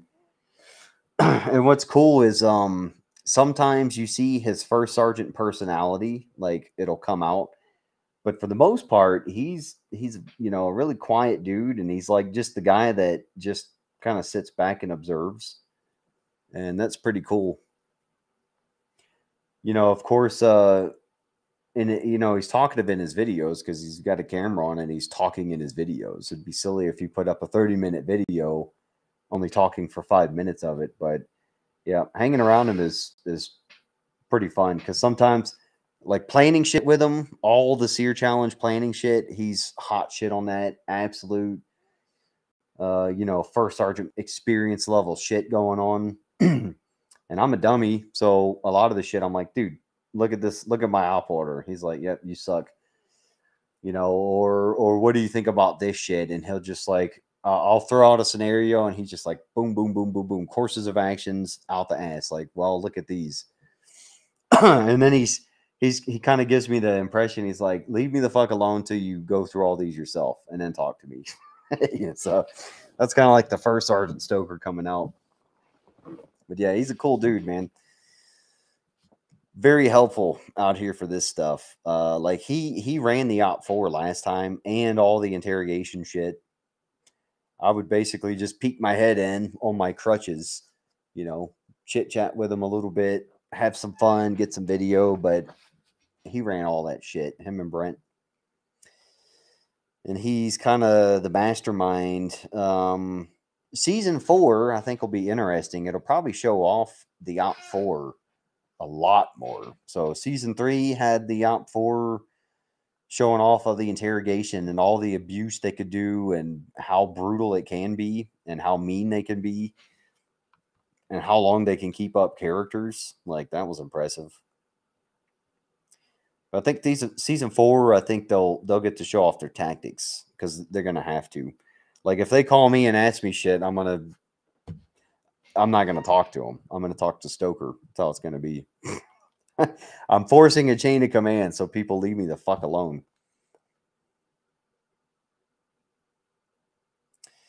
Yeah, biggest obstacle to a course would be the insurance. Yep.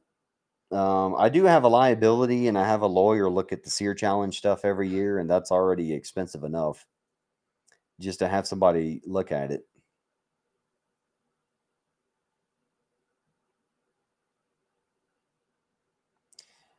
Well, Alpha Ranch, go to the website and put in an application, dude. You'll be number 7. I'll share it again real quick. We got 8 people that's put in so far, and that's actually a lot for how early we are. Season 2, we had 11 people, and then Jared beat out Brent, or we had Brent set, and then Jared beat out the other 10. And that was like summertime. We decided that, so it's growing in applications. That's cool. And we just got to narrow down, who would be the best, who would be a good fit, who's going to fit with the other person, who we're not going to really want to choke. So there you go, Alpha.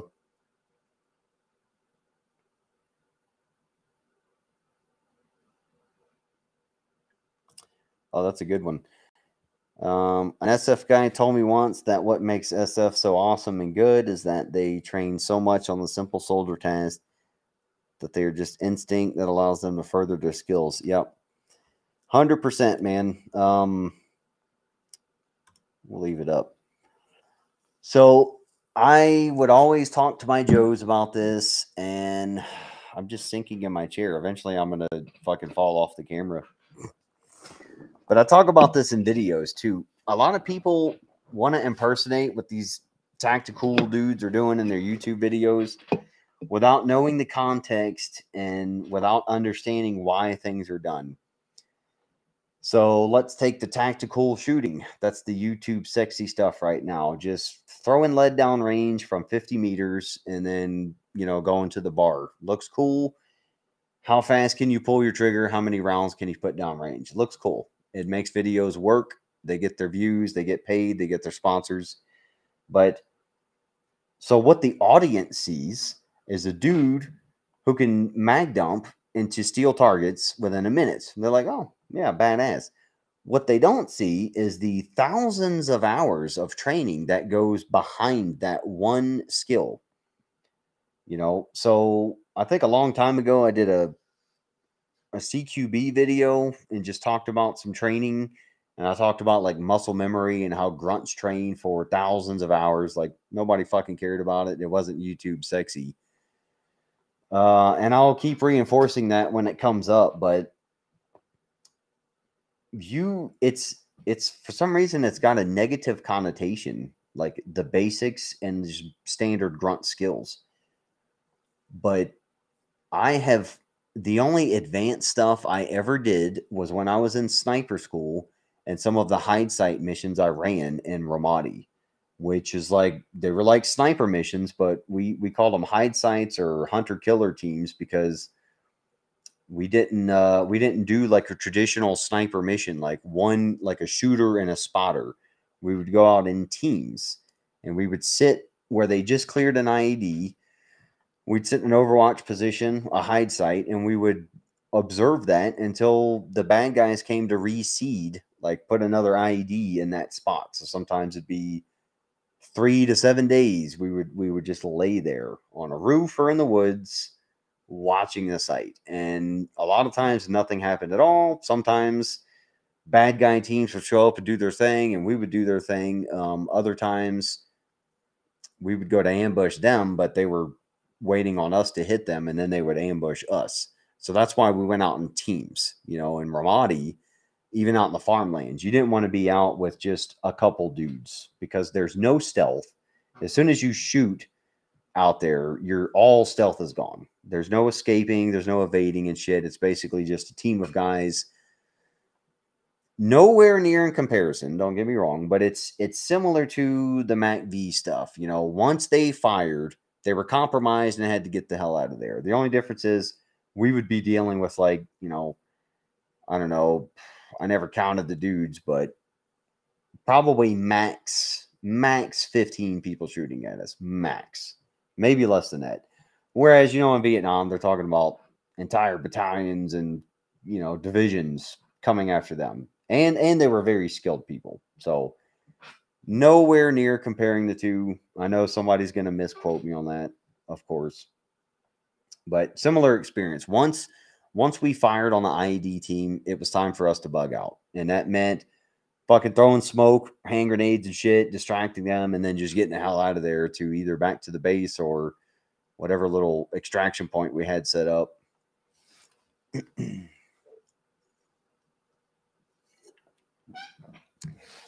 We're going on 2 hours. And old Brent 0331 can't go more than max 2 hours. He got mad at me last time because I told him he needed a break. He always needs a pee break. And he cuts the live stream. I'm like, dude, just fucking take a break. Do what I do. Put titties up on the screen and take a break. I'm about to take another break here in a minute.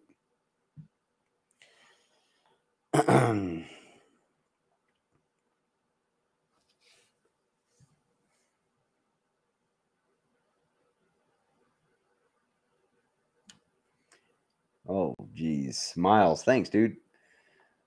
I'll help, whatever help you need. Yeah, well, we're good on help, man. I think you sent me an email a while back, so I appreciate it.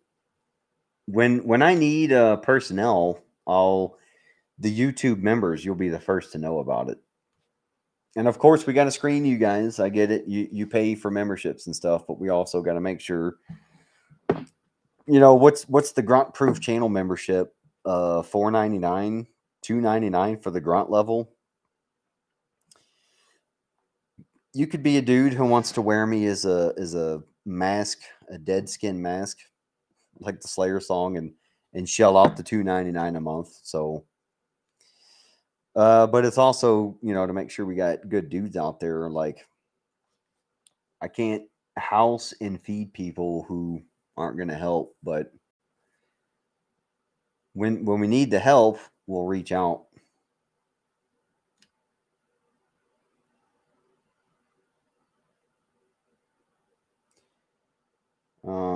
DJ, who are you talking to?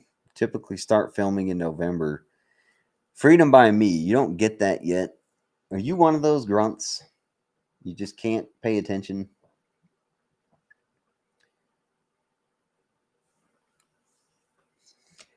Yeah, the event happens in November because it's the best time to do it. And then whenever Grunt Proof gets his happy ass off the couch and starts editing the footage, that's when the season starts airing. So I've started airing them in February. Last year was the first time I got on it early because I came home and kicked ass really, really quick. So I think we started it in mid or late January. That was and season 3 was a bitch, man. I'm not saying I'm good at production, but you know, for all the stuff I have to work with and still living a normal life, season 3 was really fucking tough. I'm damn proud of it, the production value, and I appreciate y'all pointing that out, but it hurt, man. It really hurt.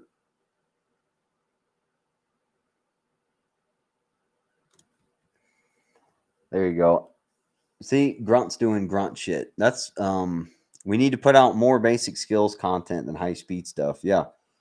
Dude, you know, and I get I've seen a lot of stuff you do. It's pretty similar. Like I get, you know, on YouTube, you put out a beginner video or a for dummies video, and all the experts got to come into the comment and adding all their 2 cents about all the advanced shit. And I'm just thinking, like, dude, if you're advanced and you're looking for advanced shit, why are you on this video? Well, it's because they're trolls, pretty much. Or they're just so badass they got to come in the comments and tell us how badass they are. I remember those days. You know,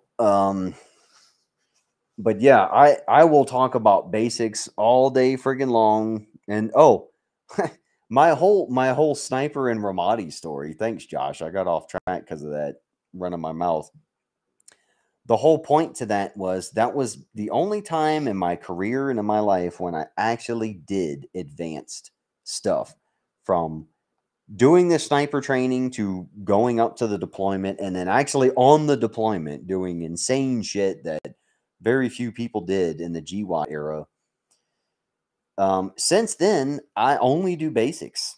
I don't give a shit about how many rounds I can put down range. Like, we will, when we train, we will simulate some suppressive fire, but like the tactical shit where they're fucking almost rapid fire. No, I don't do that. I do basic land nav. It'll be long distance and all this stuff, like equivalent to what I did on expert infantryman's badge. Like, the land nav course we did was pretty insane. But I do basic shit, man, and I will only teach basic shit. If you want advanced shit, you can go somewhere and pay for it, because you cannot. It's hard to learn basic skills through YouTube.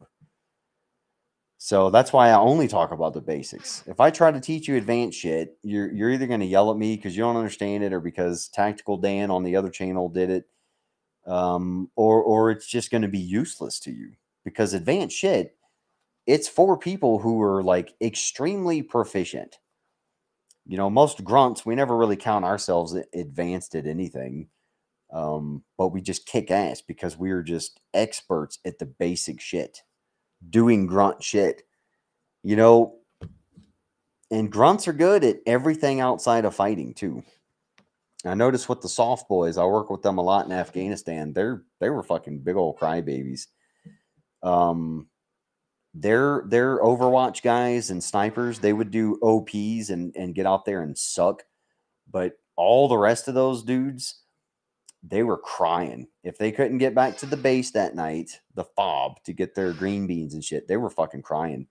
They just want, almost like the SF mission is by, with, and through village stability operations. That's the traditional soft mission. And just like the Rangers, they all got into direct action shit, kicking in doors and going home.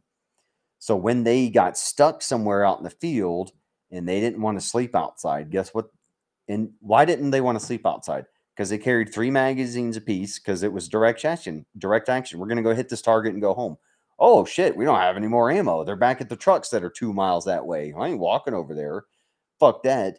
You know, where's my fucking Kiowa? Come pick me up. And also because they didn't bring anything else. It was like gear to go kick indoors and then go home. No snivel gear, no rain gear, none of that bullshit. And Afghanistan is tough with the weather. Iraq, you could get away with being caught outside without snivel gear and rain gear. In Afghanistan, you'd fucking pay for it. So yeah, I saw it plenty of times. There was 4 groups out there that we were working with, and every single one of them, they were a bunch of fucking crybabies.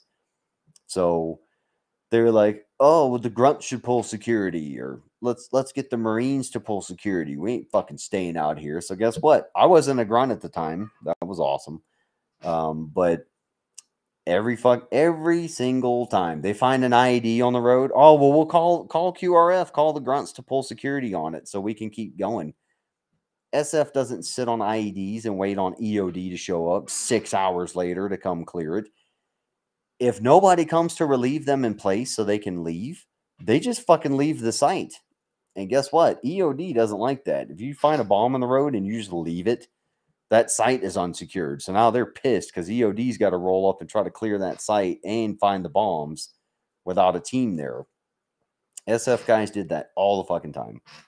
They were the big, this ain't my job type dudes, you know, until it came down to direct action. And I'd be messing with some of their guys. I'm like, well, that's not your fucking job either. You're not direct action. And they'd get all pissy. I'm like, what's your mission statement, dude? By, with, and through.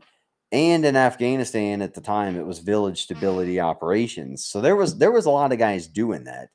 Small units living out there in the villages, just absolutely sucking. So I know somebody's going to get butthurt. Well, this guy says all SF were pussies in Afghanistan. No, there was a lot of really good dudes doing good things all across the board. But generally speaking, the soft guys got spoiled because they always got a helicopter ride home or a convoy home.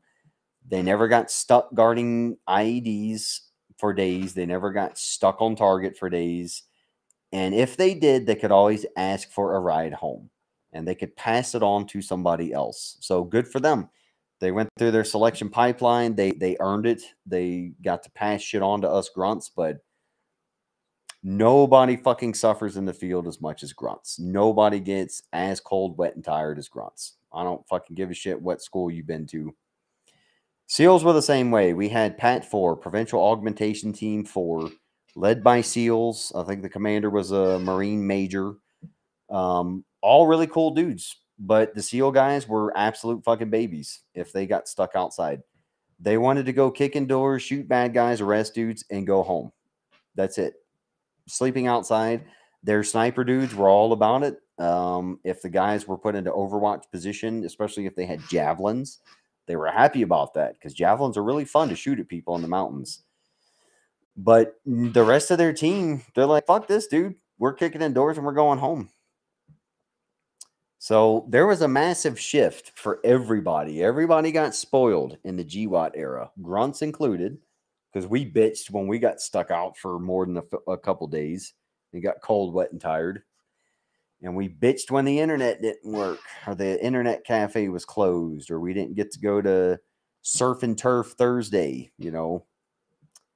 or Taco Tuesday.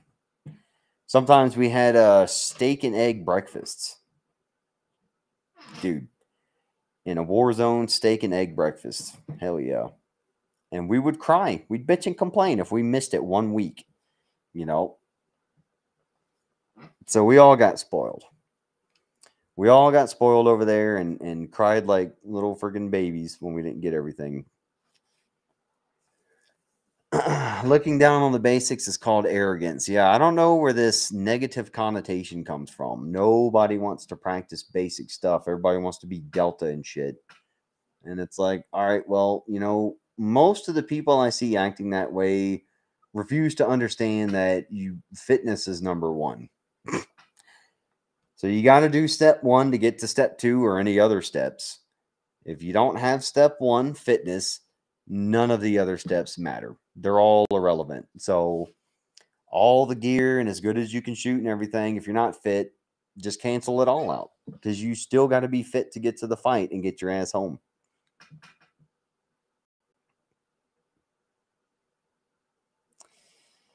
Miles, thanks again, man. I did my first 5-mile ruck in the rain today, 35 pounds. Cool, dude.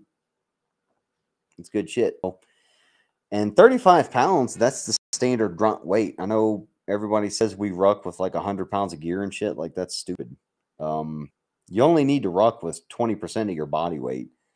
I'd say max 30%, max. But if you're starting off, 20% body weight is totally fine. Don't run. Just walk as fast as you can. Try to do 15-minute miles and do that without running. And that's your conditioning. That's your workout. That's everything. Toughens up your feet. Prepares you for carrying your fighting load.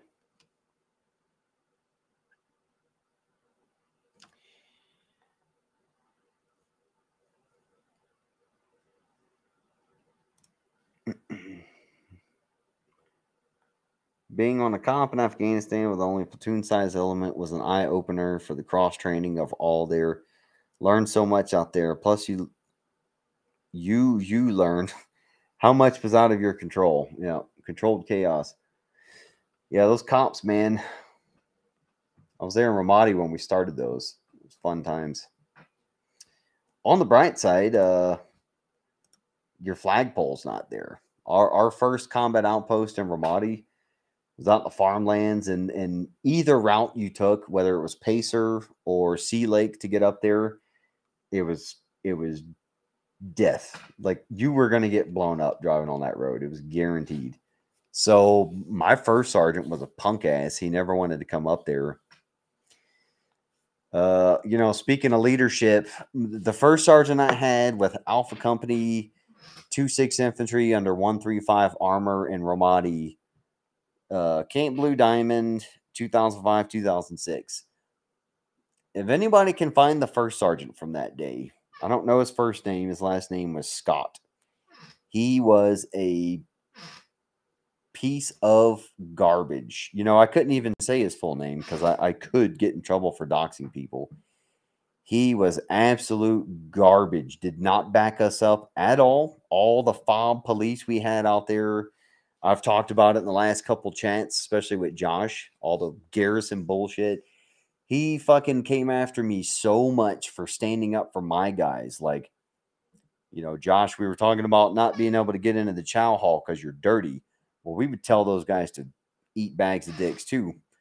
And I would tell them, I would block the dude, send my guys in, be like, guys, go get some fucking food. And I would deal with the dude and usually miss my meal. Standing up for my guys like you're supposed to, personal courage. It's an Army value. It's an Army leadership value. And then my first sergeant would be the first dude to come after me for it. And I'm like, I'd explain it to him like, look, we just came in off of our OP. These guys been out there for 6 days on a hot ass rooftop, starving. We had 5 minutes to get to the chow hall so they could get some good warm food. And this clown, the foul police, didn't want to let them in because they're dirty. Because we just got in from an OP. Yeah, they're dirty. We're in fucking war, dude. Let my guys eat, and then we'll go be pretty soldiers and clean up and everything. And guess what? The first sergeant didn't give a shit. He would tear me a new one. He would threaten Article 15s. Both Article 15s I got in my career were within 4 months from that same first sergeant. And it was all because of everything that happened downrange. He could not stand that I took the Army leadership values personally. I was like, well, personal courage to me means standing up against the enemy, but it also means standing up against shithead leaders in my own ranks, especially to protect my guys. So, yeah, stuff like that, man. So that first sergeant, I found him on Facebook a long time ago before the Great Purge. And if I could meet this dude in person, and the thing is, he's such a fucking punk ass coward. He wouldn't fight me. I would have to attack him to instigate it, and then I would just crush him. But he would be that guy. Probably try to shake my hand like, oh, I'm sorry for everything that happened, but I'd be like, dude, I want to end you with my bare hands right now. Please attack me. He would just sit there. Yeah, absolute garbage human being, horrible NCO, useless first sergeant, didn't do anything for us as a first sergeant. The one time he came out to our combat outpost, first sergeants are supposed to be about morale and shit, beans and bullets and morale. All he cared about was where we were putting our trash, where our burn pile was, and people not shaving. We're in a combat outpost in Ramadi, and he's talking about people not shaving. My platoon sergeant was all. He's like, well, first problem with potable water. So we have potable water. So I don't want my guys shaving with a razor with dirty ass Iraqi ditch water. And he's like, oh, okay, well, we'll get you guys some of those electric shavers, because that's such a fucking priority. It's like, no, get us some actual food out here instead of MREs.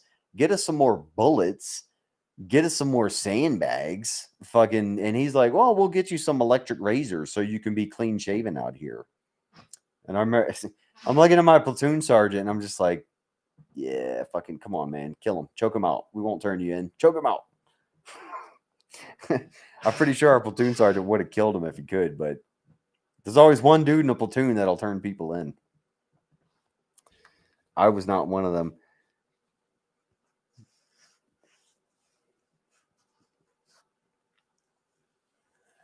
Yeah, dude. Grunt's got to eat, man. Especially, dude, in Ramadi. My platoon lost 7 guys in my platoon. We lost 21. Yeah, a little like over 21 dudes in our task force. It was fucking bad, dude.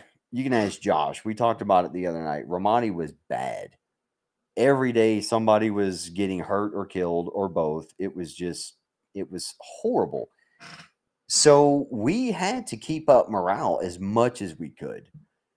In the summertime, you could go get blocks of ice to put in your ice chest to go out. We would be stealing that shit, just breaking open freaking freezers early in the morning to steal that shit because the support pogues, the guys who were supposed to be supporting us, would ration it and keep us from it, we'd fucking steal that shit in a heartbeat. Like Josh said, they were stealing shit from our motor pool. We would steal parts from other people's motor pools to get shit running. You know, yeah, we all turned into a bunch of fucking pirates to get the job done and protect each other, and morale was a big deal. I did everything I could to keep my guys happy and be a buffer between them and the bullshit. And you know, the upper leadership, they can't handle that. Maybe that's why Brent's not in the comments. He's too high ranking. He's now part of the dick sucking committee. It's all politics up there. So our company lost 17 Marines and sailors. Yeah, man. Bad times.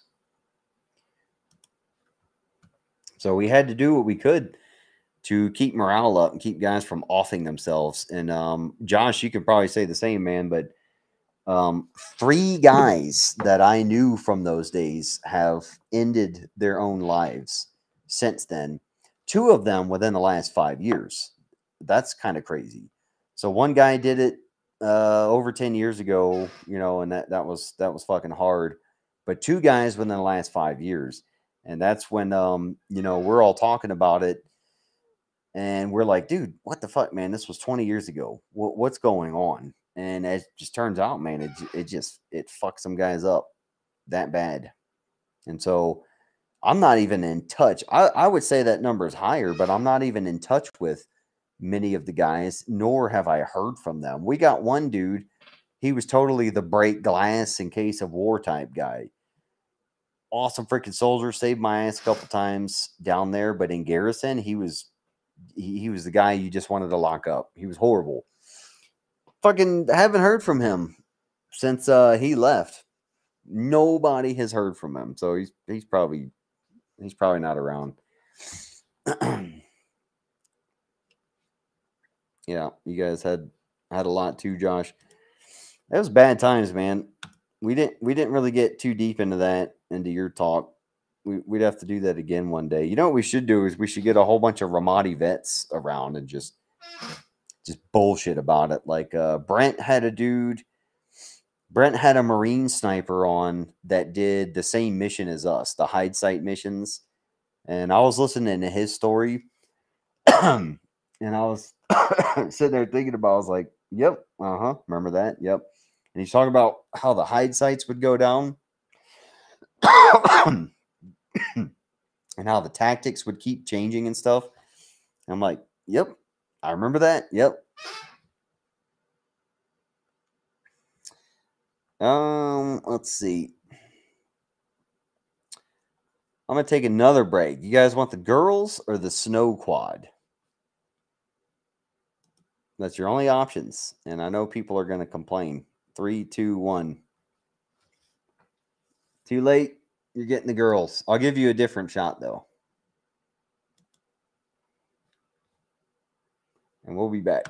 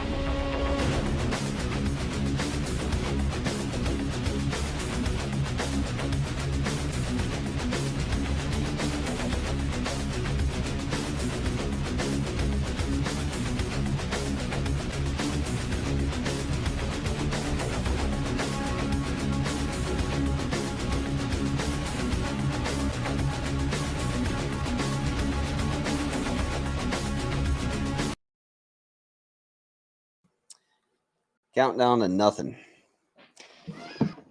So let's hear some ideas. What that was the countdown thing. That was not the break thing. Forgot about that. What would you guys want to see for countdowns? Nobody else is doing the dancing girls. So, you know, it kind of goes along with the grunt themes. I never married a stripper, but I know dudes who did. You know, those guys in the strip club. I never liked that shit. I was like, why be teased when I could just go get it? But you know, go hang out with the guys. There was always that one dude that fell in love with the stripper and would just be paying her to sit next to him. And then at the end of the night, you know, he's like, "Oh, dude, she really likes me. I'm telling you." And we're like, "Dude, you spent $1,000 on you, of course, on her. Of course, she likes you." No, man, it's not like that. She really likes talking to me. Like, yeah, okay. Next night, she's doing the same with another dude. Joes are not smart sometimes. Yeah, so if you got some ideas, I might throw them in.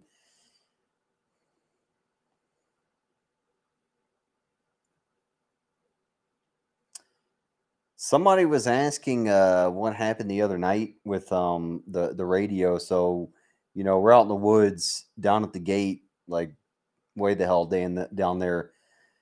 I heard sounded like FM radio, some music, and I was like, yeah, okay, that's strange. Sounded like it was right at the gate. So I let Jared go, walk down there. Nobody was there. We've got some areas where they have found squatters before.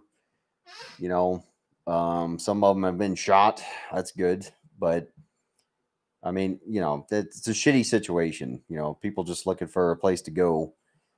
You know, but you know, I thought it might have been one of those situations, so I put up the same drone that you guys saw in Seer 3, and I put my spotlight on it. Well, I couldn't decide if I wanted to put a speaker on it. Oh, we can talk about gear. I'll show that to you guys.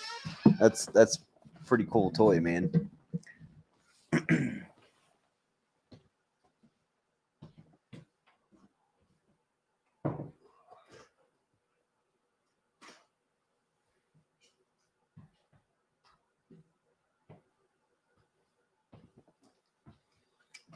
So this is the new toy for Seer 3 that some of the members helped fund. So thank you guys. Y'all only funded about 2% of it, so don't get ahead of yourselves. It's a fucking expensive toy. But this is a search and rescue.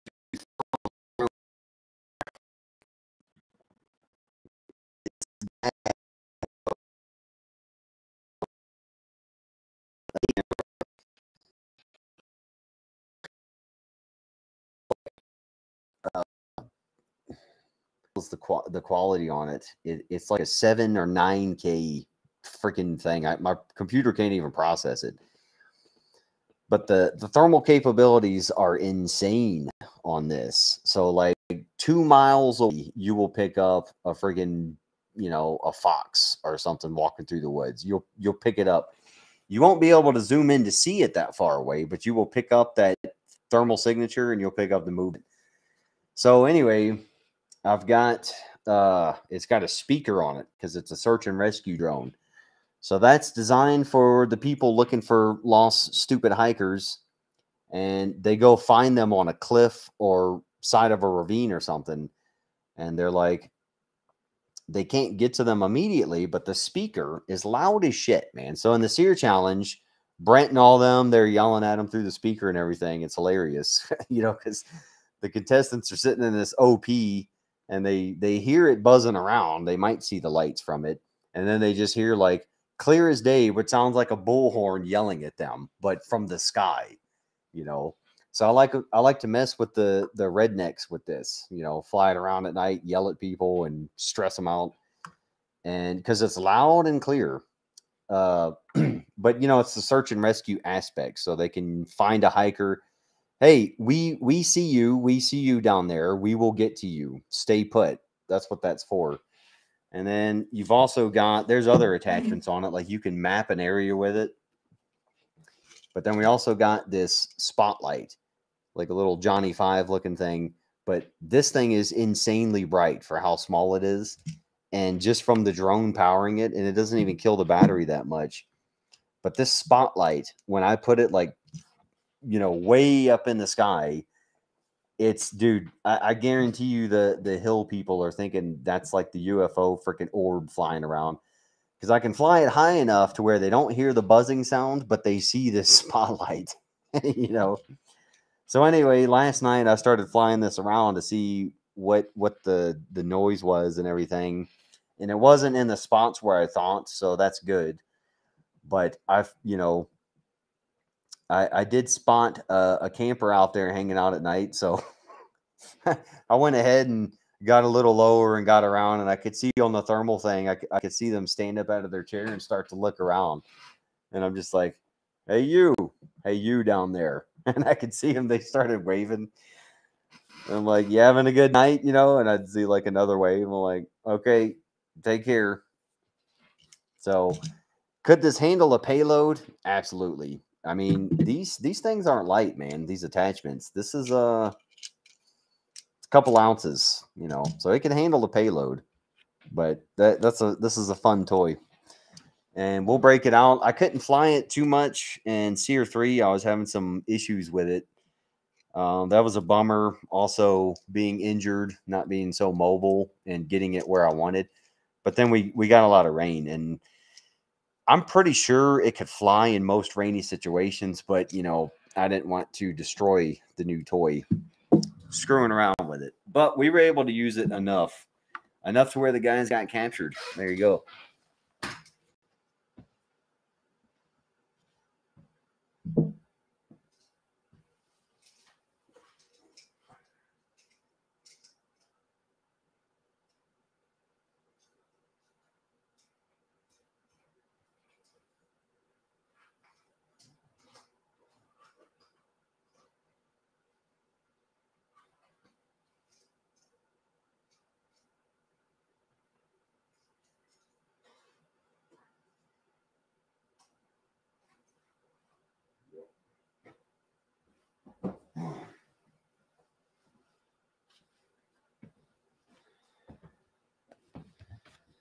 All right, what are we talking about? What do y'all want to talk about? You guys been around for a couple hours. It's getting late. Any more questions? It's either Randall or the PLA or Biden's regime. I'm cool with Randall. I just flip him the bird and laugh. Yeah, well, I just don't get so low that people could shoot it down. I am going to do a video on drone defense. So I did 2 thermal defense videos. Those are actually doing pretty well. The first one bombed. I didn't think anybody cared about it. And then around 2020-ish, it got to over 1 million views very quickly. Surprise, surprise. But what's today?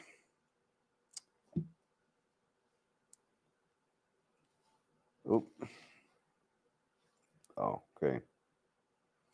So in a couple days, I need some help with it, but in a couple days we're going to shoot a true thermal defense video. We're going to look at kind of the FPV style drones that we're seeing in Ukraine. And I'm going to try to shoot one down with a shotgun. You know, you got to try to hide from them. If you can't hide from them, they found you. Well, a shotgun's probably going to be your best defense. So you guys will see that soon. Probably going to be, we got 20 gauges. I like those. And then probably birdshot. It's probably your best bet. Buckshot, you know, it's good, but birdshot, you get a spread. More pellets and a big spread. So that's what we're going to do. So we'll talk about the theory, and I'll start at different ranges. And I'm not very good at clay pigeon shooting, so I'm not like an expert bird shotgun dude. So it'll be a good average grunt video.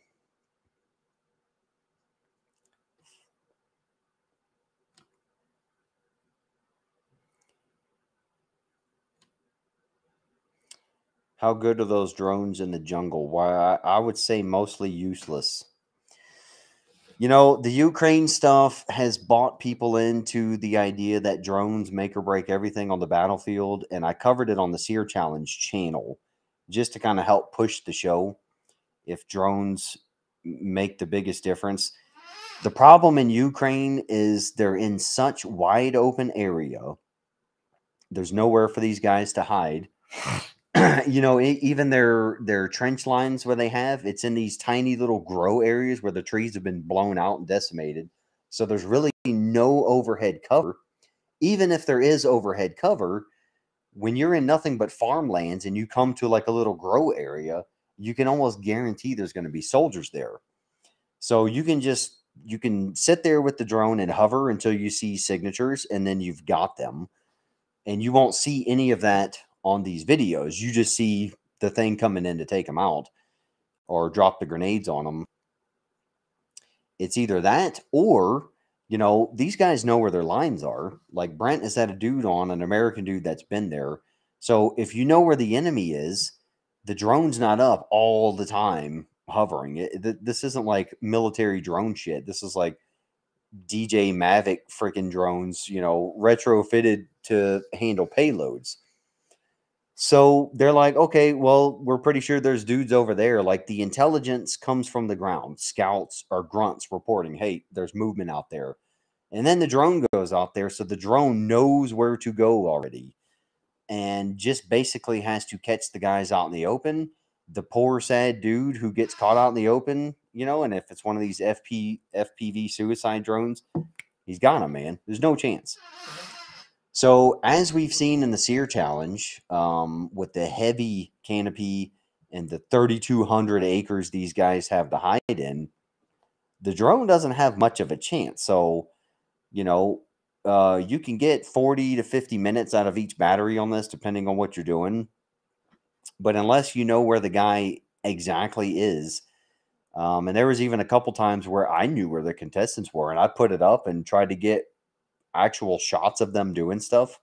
I got nothing because they're crawling under this manzanita and it's just thick enough to where that drone isn't picking it up, you know? So in a jungle, I could imagine it's pretty much useless, you know, maybe at night when it's all cooled off.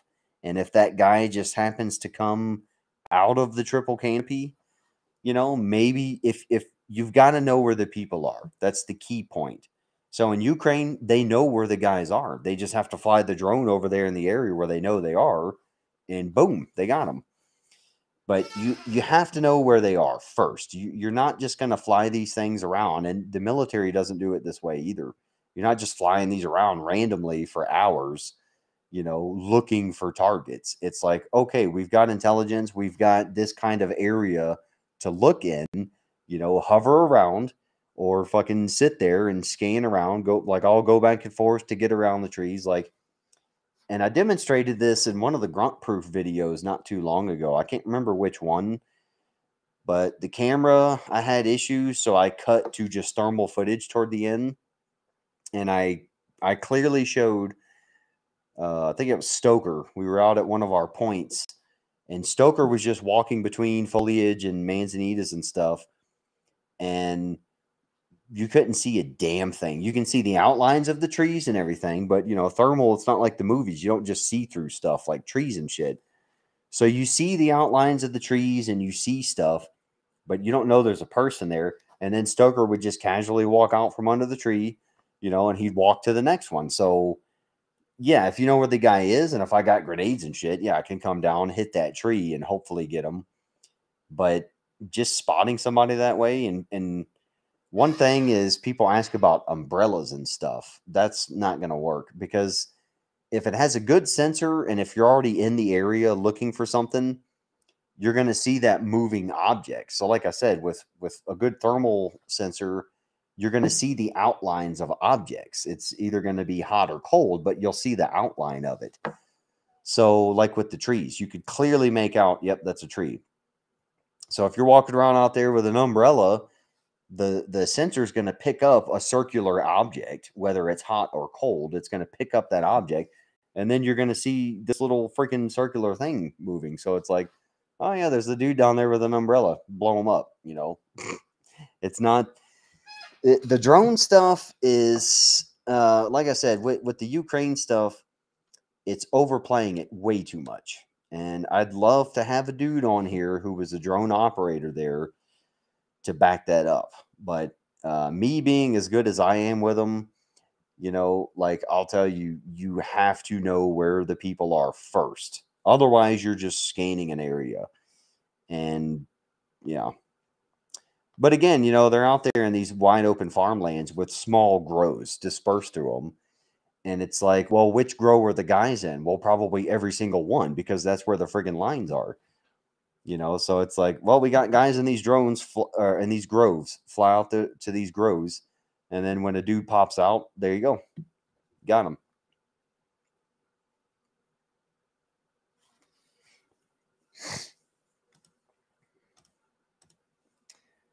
So Josh says, every night in Ramadi through thermals, I would see an old shepherd walk by my posy position. You guys say gay words like that too? Posy?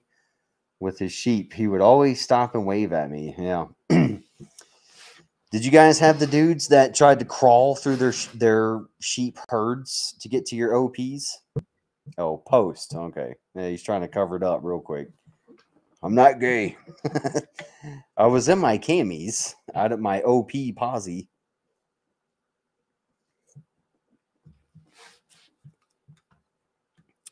Oh, you're asking why I don't have a southern accent? Like, I did. I could show you videos of when I was a kid. Yeah, I grew up, born and raised in Mississippi, man. I had an accent, and somewhere I lost it. People tell me when I get drunk, it comes out. But I don't know. I learned how to talk, man. You know what I like is when Tom was out here for the Sear Challenge, fucking British. British cannot say words that end in A. They can't. So like tomato be tomato, like us. They can't end a word with an A. It's always going to be a Social media. Like, go listen to Brits when they talk. Social media. It's like, dude, they give us shit and say we butcher the language, but we don't add an ER to A words. Rednecks do. We'll say tomato, potato, tater. But we don't, yeah, worse your ass, man. Go worse your twat. Yeah, drones are a tool, okay? Just like everything else. It's nothing special, like military grade, high speed shit. It's gonna do some damage.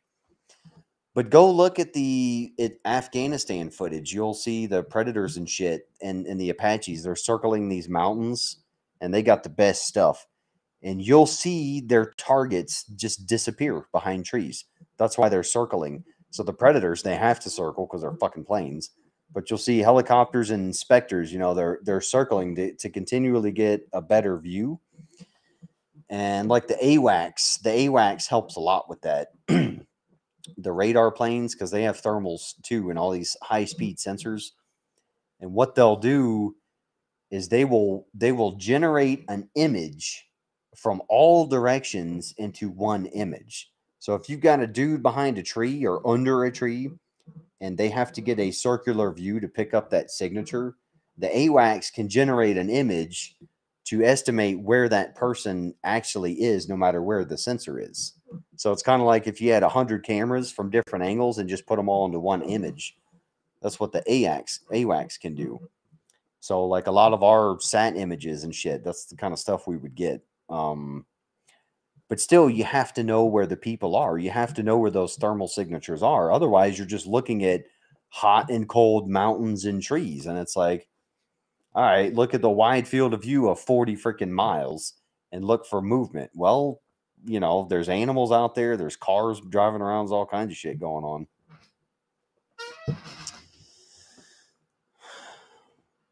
Oh, thanks, Miles. What's a non-gay word? I don't know, man. The Marines say a lot of gay stuff. Speaking of gay Marines, we know Brent's listening. He doesn't want to come on. Josh. Your buddy is he's too busy for us.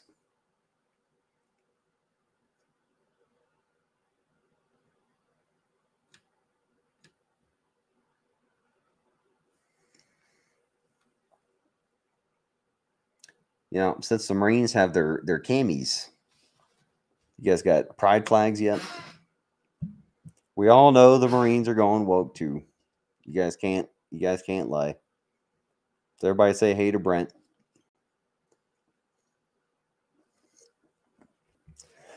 He takes that shit so seriously. Like any time I talk about Marines, whether it's live or in our group, I'll hear about it in our group. Well, at least we're not the gay army. If you guys follow me on Twitter, I shared a picture that he put in our group about me and Jared's live. He took a screenshot of me and Jared talking live. This is the shit you deal with. And it was something about like same-sex marriage and or same sex and stuff. And he's got like a rainbow flag up in the corner, like up here. It was hilarious, man. it's like out of nowhere. Not like, oh, I watched your live chat or anything. It's just like that picture just shows up in the group. So I like log into the group. Oh, okay, we're gay. Sure. That's what we do. But anytime I talk about the Marines, Brent will share a picture of like Army guys in UCPs just looking absolutely ridiculous. And I mean, what am I going to say? What's my response going to be? It's not like Army guys run around acting like we're the best, you know. Some guys do, like I said when I was talking to Josh, like, yeah, there's a lot of Army guys that fucking suck because they, you know, think they're special, but I'm never like that. I give everybody shit. And I think people can back me up. I talk enough shit about the Army and my own people to where you can never think I'm an elitist. I'll even talk about the infantry, man. Joe's fucking dumb. All the stupid policies and rules we have in the Army, it's because somebody did some dumb shit and a first sergeant or sergeant major got tired of it and was like, okay, well, we're going to write a policy on this. No more smoking next to buildings. You got to be 50 feet away. And it's like, why can't we smoke next to a building? Nobody cares. Like, we're not setting concrete building fire. And then you go listen to the Joe rumor mill. That's what we call it, the rumor mill. And you find out, oh yeah, private so and so was smoking next to the building. The butt can was way too full. Nobody cleaned it up. There was trash in it. Dude threw a cigarette in there and lit the whole fucking thing on fire. The whole wall is blank.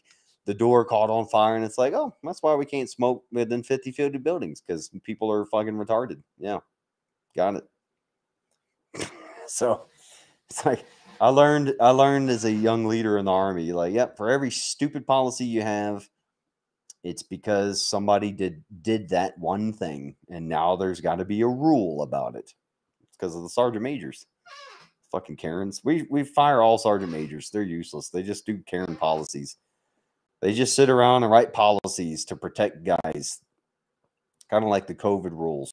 Who wrote the COVID rules in the military? Sergeant majors. Officers didn't write that shit. Bored, useless sergeant majors wrote that shit and then sent it up to a major or a colonel to get approved. And the colonel's like, this is a good idea. Everybody in uniform should wear masks. It doesn't make any sense. We all should be fit and healthy to where a cold doesn't bother us, but we should all wear a mask. Good job, Sergeant Major. This will be on your NCOER. You'll get an award for it. Roger that, sir.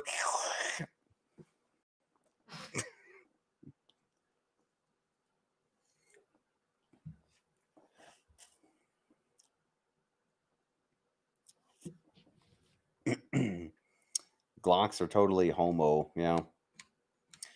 You know what? I've shot Glocks. They're great. Like I said earlier, though, I'm totally a hipster. If everybody's talking about one thing, I'm looking for something else just to be different. Sometimes it's stupid. I dyed my ACUs and they actually look good now. Yeah, I've seen people dye them with the Rit stuff. I tried that and fucked mine up. Didn't work. I got the green the YouTubers recommended. I did what they said and it came out to be like way too dark. But like I've said many times, the problem with the UCPs isn't the pattern is good. The pattern is really good for IR and night vision. During the day, it's good for dirty snow, mountainous regions. But the UCPs saw a massive drop in quality. The crotch gets ripped out really quickly, even though there's reinforcement.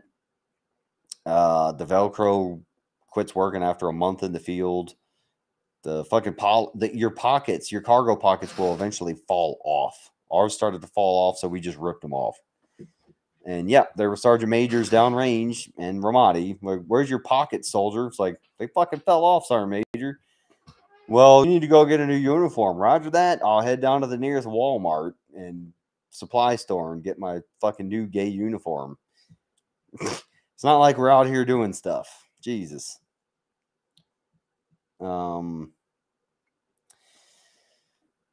The UCPs, they went to that stupid zipper up the thing, so that zipper will break, and I don't know too many grunts who know how to field repair a zipper. So I can replace a button within 5 minutes on my BDUs, and I think I do have an ACU jacket that I did. The zipper finally totally ripped off, so I just ripped it all off, and then I just sewed my own buttons on it. Very easy, man.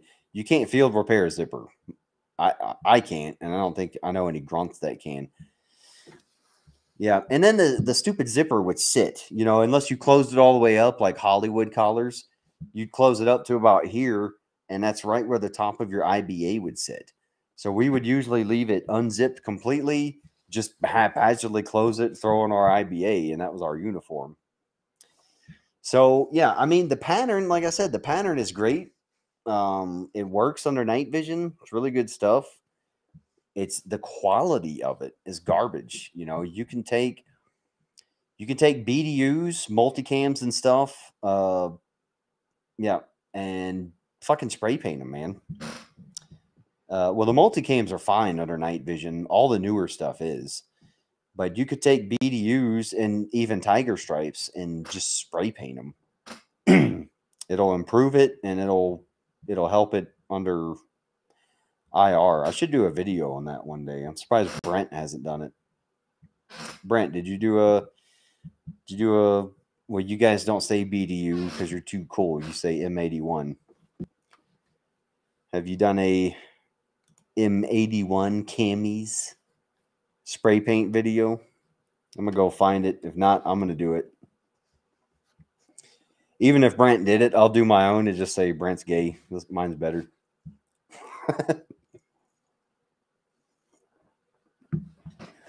Brent's a cool dude.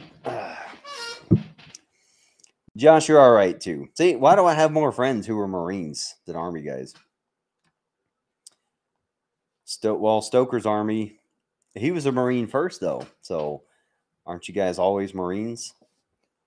And then Jared was Navy. Coleman was, I don't think he did.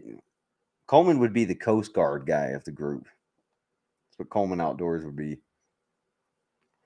Guys, Coleman Outdoors, he seems like a hippie backpacker, but every time he's been out here, he's been a nut job. Like the first season, I didn't get any of his off-camera shenanigans, but he brought up the most ruthless ideas. He was like, why don't you guys do this? You're doing the SEER stuff. Why don't you do this? And I'm like, damn, dude, these guys are already exhausted and just cold and wet and miserable. I'm like, you want to fucking string them up with chains and use the winch on my quad to drag a guy up the side of the building? I'm like, fucking A. And then I'm taking notes.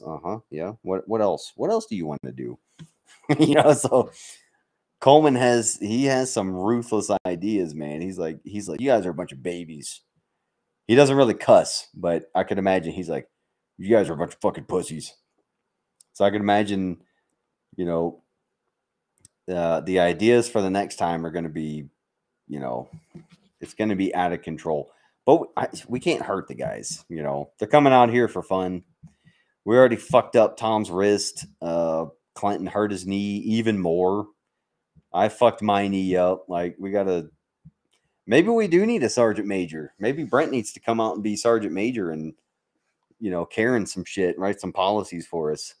Randall will not run, no handcuffs, and not too tight. I don't know. He's the only sergeant major type we got out there. Stoker's retired. He's not doing any first sergeant shit. He's actually all about fucking guys up even more, like Coleman. Maybe I need to vet my personnel more. Maybe it's good we have Brent. So there was some fucked up parts in that one. You guys probably know what I'm talking about if you've seen it. There was some fucked up things that happened, and you can see who was not as brutal as you thought. So there was a couple times where everybody flinched and was like, holy shit. One of them, even Eric, well, he was joking, but he set the camera down on the table and he was like, Randall, this has been fun. I hope you guys have a good show. I'm going home. And he just walked out. But that same event, maybe you guys know what I'm talking about. I'll see if I can find the episode. Which one was that? Maybe I can play it without.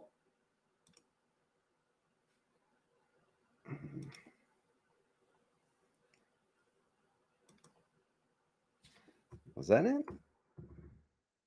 All right. Well, there was a fucked up event where even Brent flinched and was not very happy about it. That was pretty cool. It's good stuff. So I think the event should challenge everyone and push everyone, including the personnel. I'm happy about that. So it's going to be episode 4. Right? Yeah, I think it's episode 4. Where the fuck? I like the intros of this season. I'm proud of those.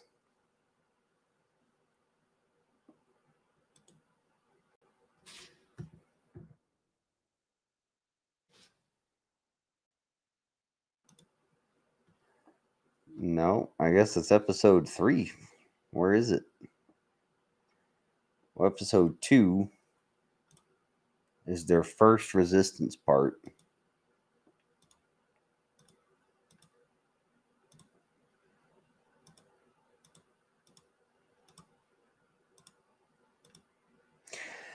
Yeah, because I remember watching it live and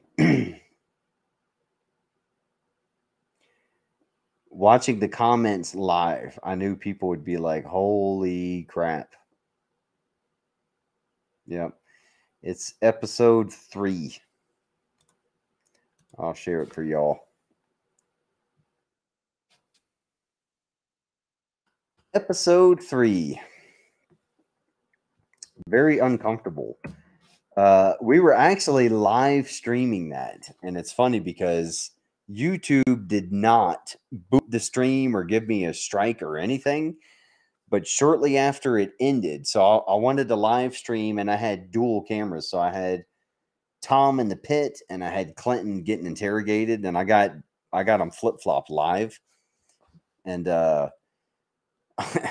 so I'm sitting behind this table I set up in the interrogation room, and I got the camera there and I can see Tom on the camera outside, and I'm just like, so we're just going through this stuff, you know, and they're also getting their video for the show. And like, we're like live streaming this shit, man. There's no script. So Brent and Stoker, they're doing their thing. And it was really cool, man, because none of that shit was scripted. We talked about it in the live interview, but like Brent and Stoker, everything they did was just on the fly. They would do a little bit of planning before going in there, before they grabbed the dude and brought him in. But, you know, and they would talk about, you know, we can build this story here and stuff. But once they got down and got in front of the dude and in the camera, it was just, they just fucking played it up, man. It was really impressive. I can't improvise that well. Hell no. And they did it really well. But so we're doing this live part, and I wish I would have saved some, because this program will record it for you, but it just, the quality was way too bad. The internet was shit. But we're like live streaming this shit, you know, and fucking Stoker didn't tell me what he's doing. So they do this thing where Stoker just has Clinton do some really messed up shit. And I'm sitting there and I'm just like, you know, I don't give a fuck, man. So I'm like looking around the room as this is going on, and there's like a build up, you know. Stoker's, I'm not gonna ruin it for you guys. You guys need to go watch it, but Stoker's going through it, you know, and at one point Clinton gets a gun in his hand. And so I'm like, oh, it's getting interesting, because none of it's scripted. He hasn't talked to me about it. It's just happening. And I'm sitting there like, yeah, and we're live. And there's like a slow build up. By the time things start to get a little fucked up, it's about a 10-minute period of progression. So you're like, ooh, what you gonna do now? So we're all just kind of like this, you know, and Coleman's got his camera and he's just like, but still filming, you know, and everybody's, you can tell, like, go watch the scene. I shared the link up here. I'll share it again because it disappeared so fast. Episode 3, go watch it. And you'll notice at the scene, at the scene that I'm talking about, you'll notice that all the other people on camera start to back away. So by the time this scene happens, I cut a certain part out, where I just cut a certain part of the camera out to not get in trouble. But there's nobody else in the background.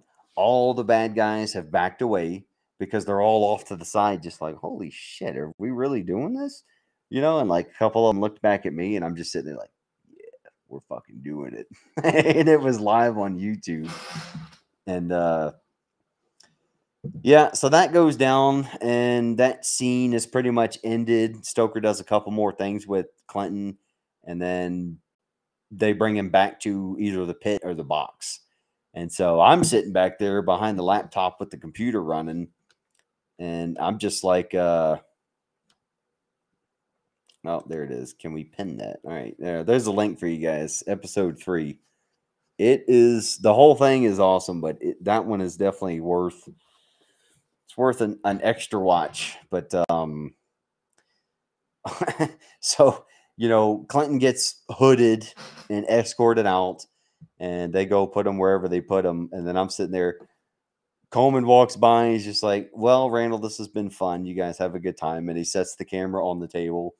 Brent kind of walks by, just like, everybody like walks out. And then Stoker's just sitting there, and he's just like, fuck yeah. And I was like, fuck yeah. And so that was like the main thing we talked about for the next couple days, was like, holy shit. And I'll tell you, you know, Brentovsky was a little uncomfortable with that. So good shit. I was happy, man. Everybody got a little bit beat up. I got hurt. Tom got hurt. Clinton got hurt. Some of the staff got upset. Stoker hasn't been affected yet. Starting to think he's a little evil. That's why he belongs out here. That's why he's one of the main planners, because he's an evil fucking dude. Good shit. And I didn't purposely hide it, but you know, we're all having a good time, man. It's really fucking fun. This time it sucked ass for the contestants, but while the contestants are in their OP, the Op4s out there grilling at their camp, having a good old time, drinking beer, playing up the bad guy role. We didn't really drink here at HQ because we were worried about the guys out there at night, and they couldn't really call on the Op4 to help them, even though they were closer to each other. So we had to kind of monitor them. I think I probably had a couple beers, but I don't want to get drunk. But the Op4 is having a good time. Once they all get captured and we're back at the place, and the guys are either in the hole or in the box or getting interrogated. It's just not getting drunk and stupid. You know, we're all adults, but just all having a good old fucking time, man. Throwing back some beers. I think we had some Modelo's. Shitty beer and shitty sear show stuff.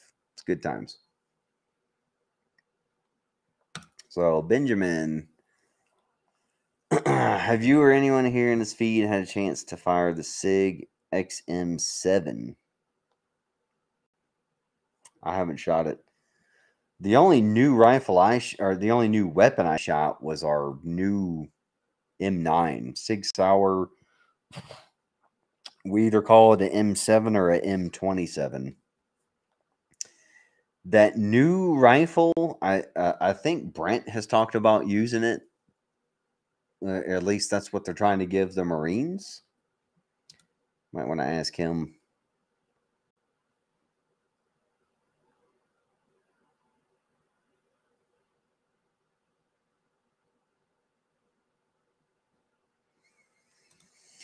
No, but anything the Army would take on new, I'm not interested. Anything the military wants to take on new, I'm not interested.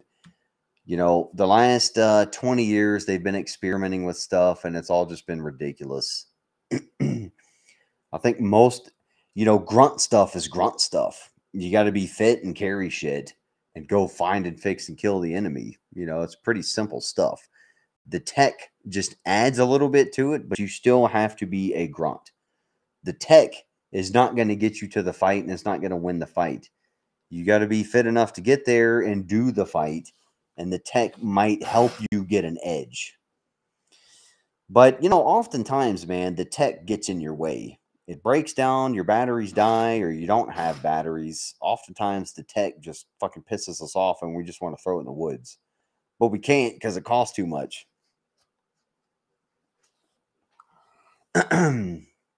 Yeah, but most of the advancements in our military in the last freaking 20, 30 years, it's been tech stuff, not grunt stuff. You can still give grunts an M14 or even an M1, and they would be fine. We would, most of us would be happy to have that.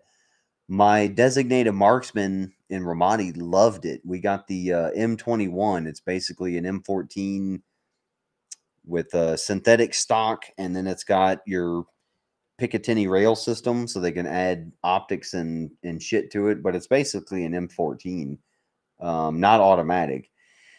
And dude, they love that fucking thing, man. That's why the designated marksman got them. You got a fucking 30 caliber, 7.62 weapon, and 10 round magazines with optics, like a loophole fucking Mark III scope on it. Like, those guys were, dude, they were reaching out and touching shit, and they had a blast. The snipers, each team, like, I got issued a M24, which is like a Remington, hunting rifle. It's pretty cool, but we didn't get much use out of it because, like I said, our OPs were more about an ambush on an IED team. I don't know if you guys know this, but actually sitting in an OP and watching an IED team function, that was the craziest thing.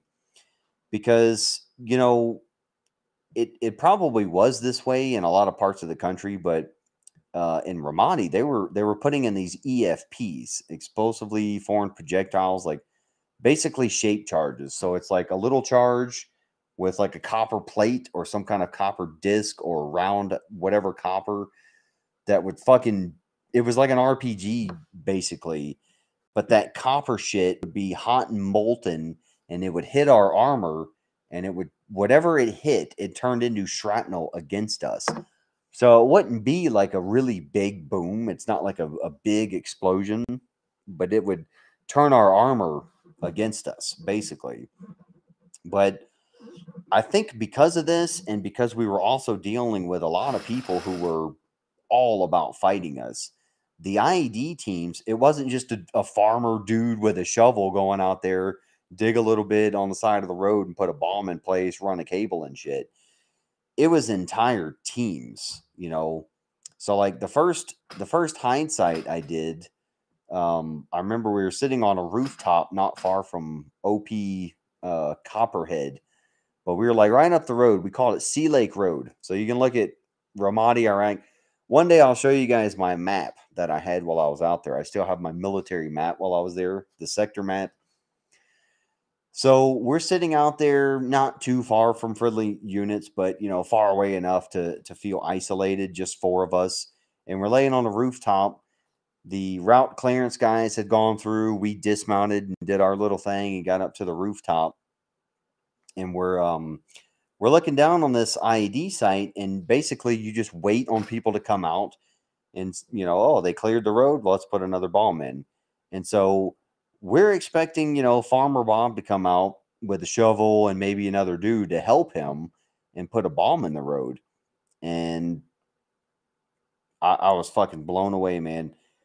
A white truck pulled up and like a black SUV pulled up, and we're just like, are these fucking contractors? Like, what are these guys doing? Couple guys get out with AKs and like almost in a uniform and start pulling security. They get out and like pull security, and then they kind of push to the end. Some other guys push to the farther end, and then some other guys get out and start doing the bomb. And we're sitting there, we're like looking through our scopes and binoculars watching this, and we're just like, we still thought they were contractors until we started to see them fucking with the road. And we're just like, it was like being in a training environment. We're like, dude, we're like, this is a team. This is an actual team. They have security people, and they have an actual bomb team getting out there doing this thing. It's like, this is like legit. This is not Farmer Brown shit fucking coming out here with a shovel putting a bomb in the road. It's like, holy crap, man, these guys are professionals. And it was so strange because I remember thinking like, should have popped some rounds off. What the fuck you think we did? But I remember sitting there thinking like, dude, this is like this feels like training. This feels like a setup. Like, this can't be real, you know. So we're sitting there watching, and we call up and we're like, hey, this is team such and such at grid, blah blah blah. We're watching a team of people. Looks like they're putting a bomb in the road. We were less than 300 meters away for sure. And it was unreal, because that was the first time I ever legit watched an IED team work. And I'm sure in other places, and maybe less professional areas, not as hot areas, I'm sure it could have been like what we thought it was, the stereotype, but it was like a fucking legit team. And so we call up, and Mike wants to know if we pop some shots off. Well, we popped more than a few off. It's an ambush. So we had been in plenty of firefights, but a situation like this where you're not being fired upon, it's kind of like a secondary threat because somebody's putting a bomb in the road that you could drive across, or friendly forces could drive and hit. So, we gotta do the procedure. So we call up, grid and all this bullshit, like, we have a team that's putting a bomb in the road. They have a security element out, blah, blah, blah. So even our talk is just like, what? So we're like, yeah, like, we need to make sure this isn't some kind of Delta or security contracting element doing something else. All the possibilities go through your mind because it's so unreal to watch. It's just unreal. And this is broad daylight, by the way, So later on in Ramadi, we would see IED teams doing this shit in broad daylight, 1 block away from a friendly patrol. So we would have a friendly patrol going up one route, and a block away there would be an IED team putting shit down on the road. That's how good they were, and that's how ballsy they were, because they're like, yeah, they're over there, fuck them. They get out, pull security, do the bombs and everything, and we're watching all this. We're like, well, there's our friendly patrol. There's the IED team, you know. A couple times F-16s overhead spotted those guys and royally fucked them up before we did. And that was just amazing. And you'd see the patrol lose their shit because all of a sudden the road is just erupting a block away, you know. And then we all get the call. Oh, we got fucking pilots in the air. They spotted an IED team, and it's like, well, you could have fucking warned us, guys. Thanks. That's how Ramadi was. Shit was blowing up everywhere. Lots of friendly fire. But anyway, so this first incident, you know, I haven't really told war stories. So this is the first one. You guys get your first war story, but you know, so we get the call back from the talk. They're like, we don't have friendlies. We're not tracking anybody there. That's an IED team. Like you're clear to engage. Use deadly force, and we're just like, I'm the only NCO there. I got fucking privates and specialists with me, guys that I trained to do this stuff with me, and we're just laying there. I'm just like, all right, guys, we can fucking shoot. So we'll do our countdown, mad minute. We in the early days we did bring out our 24s because we thought it was going to be a sniper mission. We quit doing that after a while. But I had a dude on the 24. I was on the spotting scope, and then we had an M4 with a grenade launcher, and I think we had another M4. So I was like, all right, we had an SOP, but I'm like, okay, so we'll do a countdown, mad minute. Everybody has their targets. Everybody had their sectors of fire. People had personnel picked out. So, yeah, we counted down, and boom, mad minute, typical ambush style, and we're less than 300 yards out. So, yeah, whole team was wiped out, vehicles decimated. So, we learned, we got a lot of intel out of that, but we learned from then on that it wasn't going to be, the standard. We were already told it wasn't going to be a sniper spotter type mission, but then we learned, hey, we're in small teams and we're doing ambushes against teams of people, like multiple personnel. So we're like, I remember coming back to my platoon sergeant. He was the one that was the sniper in our platoon. He was the badass, and he sent me to sniper school to learn all this shit and teach our guys this shit. And he's like, I told him what happened, while I'm talking to S2, giving them the brief, and the platoon sergeant's like, he's like, dude, you need to be prepared for those guys shooting back at you. I'm like, yeah, okay, cool. So we started going out.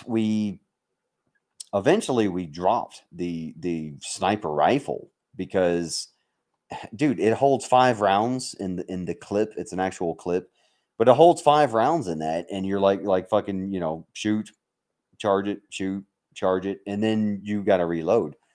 So we realized, like, we needed some fucking firepower, because what if these guys wanted to counter ambush us? And later on they did. Later on they called on what we were doing. The IED team would try to do their things. We would fucking start firing at them. And then from another direction, we would just get a hail of gunfire on us. So they had been observing and picked up on what we were doing and decided to start fucking around that way. So, anyway, it progressed. But toward the end, we started bringing out, I'd have at least one saw with us, because it is a machine gun, but it's light enough for a dude to carry all over the place. A 240 is awesome. It just requires too much. And we did have to be stealthy a little bit. Like, we broke into some houses. Some families invited us in. We stayed in some wood lines. But you do have to be kind of stealthy. In a 240, it's fun. You can't carry that bitch and all the ammo and everything with it. Like, yeah, it's a little too much. So we would have at least one saw on the team. I would use my M4, and as a team leader, I had the grenade launcher. So my primary weapon turned into fucking HE. So I had 2 types of HE. We had high explosive, and I would use high explosive because it was usually an open environment, and that's more like a grenade. And then I also had the HEDPs, high explosive dual purpose. That's where you could, fucking take doors off the hinges, put holes in light walls, shoot them into windows for fun. I would shoot people's vehicles with HEDPs that seem to do a little bit more of disabling, especially around the engine block. Man, you guys are getting all kinds of war stories. I never fucking talk about this shit. I don't know how we got into this. Oh, well, it was because it's weapons. It's fun stuff. Ambushes. It's good stuff. I do have some videos where I'm going to talk about ambushes.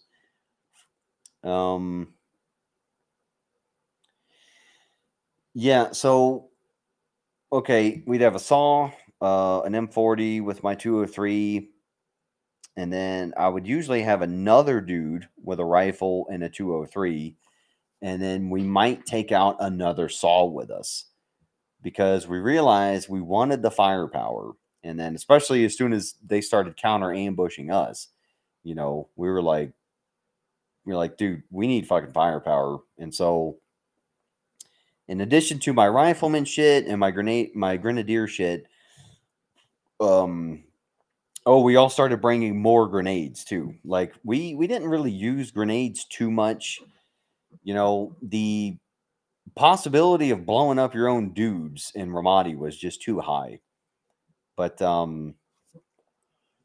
we would get into our positions, and I would usually take a couple grenades. I don't know if you guys know about, probably not, but Hollywood is ruined grenades. They're not big fireballs, but they're still an effective weapon. So, but we have all these safeties on them, and the Army at least wants you to have the spoon. The spoon is the little metal thing that comes down on the grenade that you hold. And once that flips off, it's activated. So the Army would want tape around the spoon in the grenade. So, and then they wanted us to tape the safety device. There's a safety clip up top. So if I remember correctly, there's 3 safeties, 2. So you've got a clip up top. You flip that clip off. Then you pull the actual safety pin out. And then as you're holding it, that spoon. So there's 3 safeties. That spoon is your 3rd safety. So, the Army, not trusting Joes and their equipment, they wanted us to have the spoon taped around the grenade in case the other safeties failed. And then they wanted to have us have it taped around the upper clip. So basically, when you were getting into contact or you were going out on a mission, your first job was to take all this tape off. And believe it or not, guys, under the stress of fire and everything, there's plenty of times where guys would forget to take the tape off their spoon, and they got the tape up off top. So they in the clip, I couldn't even pretend to show you, but if you're holding a grenade like this, the clip is like you just sweep that way and that clip flies off. Then you put your finger in the ring and pull. So there's plenty of guys that it's like a training thing. It's just like, okay, swipe, pull, throw. And they would do that, but they still had the tape around the spoon. So they're basically throwing a live grenade, but the spoon is still taped. So it does nothing. It's just like throwing a baseball at the guys. Luckily, we never had any thrown back at us. But so when we would go out to the hide sites, especially if I thought it would be possible guys might try to sneak up on us, because they did do that to some other OPs. Didn't happen to us. So especially if we were on a rooftop, we were worried about guys attacking us and getting so close that we could no longer escape. So I would actually take my guys and we would take all our grenades out and we would prep them. And so prepping a grenade is we would take all the tape off. We would remove that safety clip. And so all you have to do is pull the pin and throw it. Okay, so we call that prep. So it's ready to go. That's traditionally how a grunt carries his grenades, but with all the safety bullshit, you had to have the tape and all that. So basically, if you were going on a raid and you were expecting contact, or when we would sit in our hide sites, we would take all that tape and shit off and, save it for later, and we would have it prepped. So all you got to do is grab it, pull the pin, and throw it. right? And then if we were going to bug out or we were just done with the OP and we were going to leave, we would save everything. You know, you can put those clips back on if you can't find it or you can't get it back on. You can just tape around the safety. You know, it's a safety pin and it's a ring, and you can fold that ring against the grenade, and then you can tape that, and then you tape the spoon. You're good to go. It's dummy proof pretty much. So we would set those up and have those prepped, and a couple times we did have people, you know, kind of try to assault at us, but it's like, come on, dude. We got a saw. I got at least 2 grenade launchers. We got all these grenades. Like the few times people actually did try to assault our position, they fucked around and they found out and they ran away because it was not good for them. I also carried, I carried all these parachute flares and star clusters, signaling devices for my 203. I carried a couple smoke grenades for the 203, and those are really fun. You can shoot, I swear, man, the max effective range of a 203 is 400 meters, 200 meters point target. I could shoot those fucking smoke grenades, I swear, 500 meters. I swear I could launch a smoke grenade and 300 meters away, you'd see it pop and you'd see the freaking smoke trail, and then it would just keep going and it just disappear. But that's what I used to shoot at cars for warning shots. Because, I mean, in Ramadi, there wasn't really warning shots. You could already shoot at stuff, even though we had already been through the Baghdad days and the early days where the rules of engagement got pretty strict. But I also carried, I didn't fuck with the regular smoke grenades. I like the high concentrate smoke grenades. They are heavy as shit. Probably like 5 pounds a piece. They are very heavy, but it'll smoke out a whole freaking field, a whole building, and multiple buildings. And it lasts for minutes. Like your average smoke grenade's kind of like, it dissipates. And it's like, all right, well, if it's a bright color, people see it, but you're not really concealing movement. The high concentrate, holy fuck, dude. When we would leave our OPs, I would throw that behind us, and it didn't matter where the wind was. It would just, for like 5 minutes, this fucking thing would just billow and just smoke out the whole area. You couldn't see a damn thing. That was really cool. It was very heavy, though. Very heavy to carry. 400 meters is 400 yards. They're almost the same. A meter is 100 centimeters. The metric system is very easy to convert for Joes. So 10 millimeters is a centimeter. 100 centimeters is a meter. 1,000 meters is a kilometer. 1,000 kilograms is a ton. 1 ton is 2,200 pounds, something like that. So the metric system, it's, all my German buddies say we're idiots because we don't understand it. But actually, if you look at the metric system, it's kind of more dummy proof.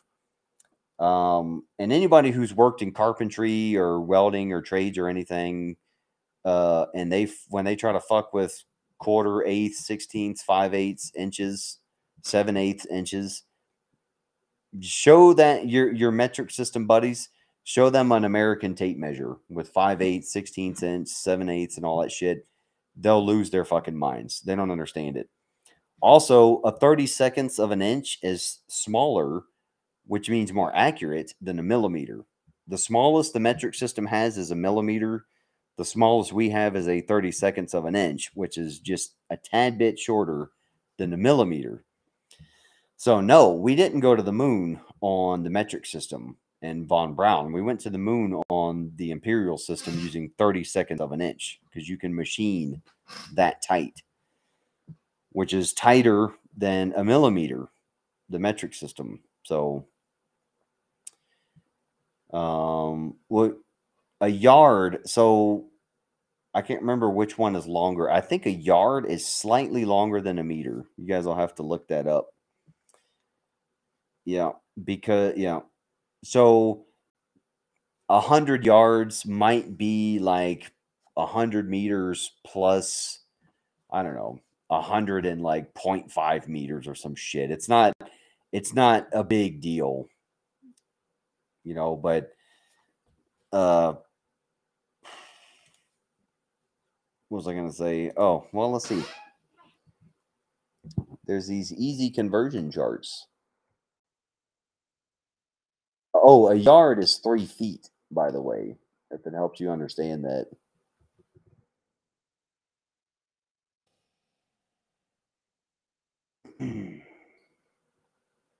Okay, the meter is longer. All right. 1 yard is 0.9144 meters.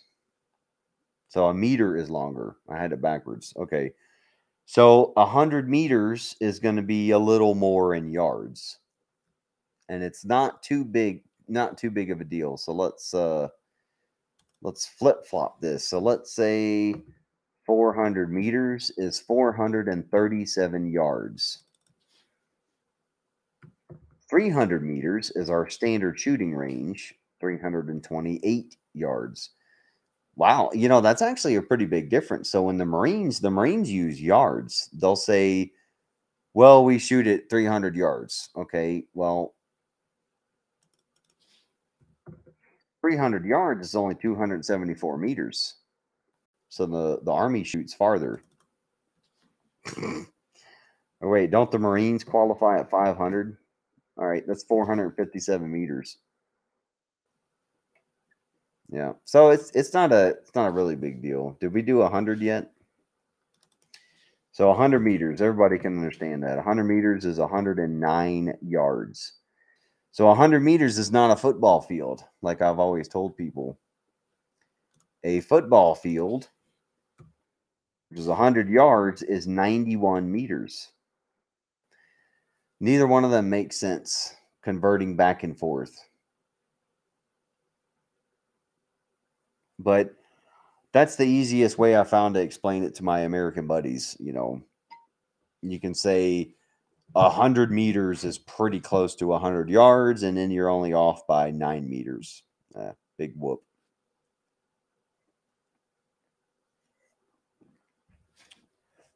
I like in Jarhead when he's like, we got to use distances that make sense. And I don't mean your dicks. I don't need to hear 3,447 inches.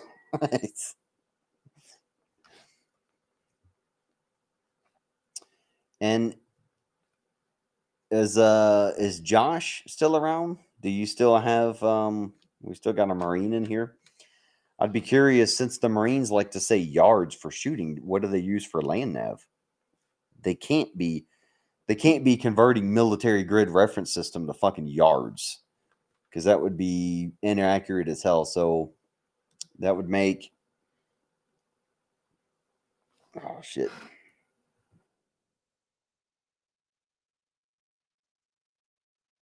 That would make a grid square, instead of a grid square being 1,000 square meters, that would make a grid square 1,900 or 1,093 yards squared. Yeah. Imagine calling that shit up for a grid reference. Your protractors wouldn't work. Yeah, I mean the metric system it's easy. So I can understand why we use it. It's very easy. It's easy to convert, it's easy to go up and down, it's easy to reduce.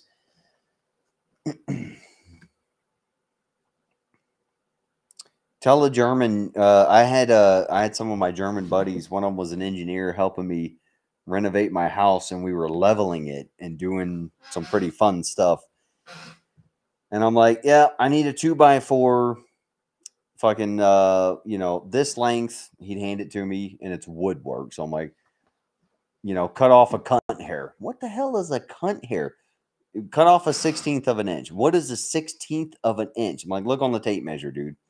So then while he's bored, he puts the tape measure on the 2x4. Well, it was 4x4s we were working with. So he puts the tape measure on the 4x4. He's like, this isn't 4x4. This is 3.5 by 3.5. And I'm like, I know, dude. Give me the fucking thing. I know it's not 4x4. He's like, well, you said 4x4. This is the wrong equipment. Typical Germans. This is incorrect. And I'm like, I know, dude, we just call it a 4x4. He's like, what is a 2x4? A 2x4 is 1.5 inches by 3.5. But that's not 2x4. You know, Germans. Hey, that's how we beat the Germans in the war. We weren't better than them. We didn't have more equipment. We didn't have more bodies and more supplies. They're just too exact. That's their problem. We will win the war in 8 months. We do not need cold weather equipment. And Russian winter said, the fuck you don't. Perfect planners. How the fuck you going to Russia without winter gear? Ego and stupidity.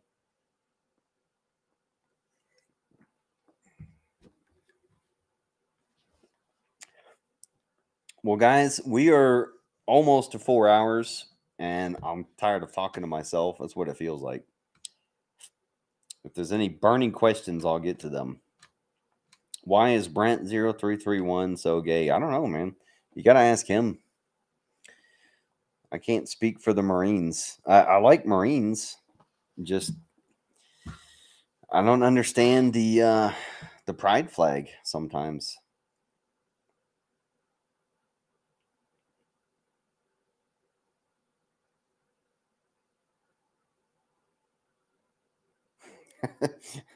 Marines and their ESG scores. Oh, man.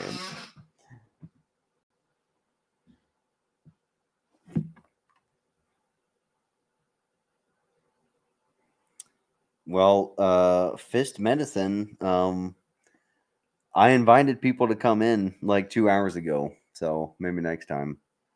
I don't want to bring somebody on now. We're about to get out of here. I appreciate it, though. Come in next time. Yep, I shared the link in the very beginning for anybody to join. All my friends are gay, and most of you guys didn't want to, but it was a cool chat, man. You know, almost 4 hours just bullshitting with you guys. Haven't done this in over a year, so you know, I would say we'd make this a regular event, but that ain't gonna happen. I was actually just celebrating that little silver award back there. YouTube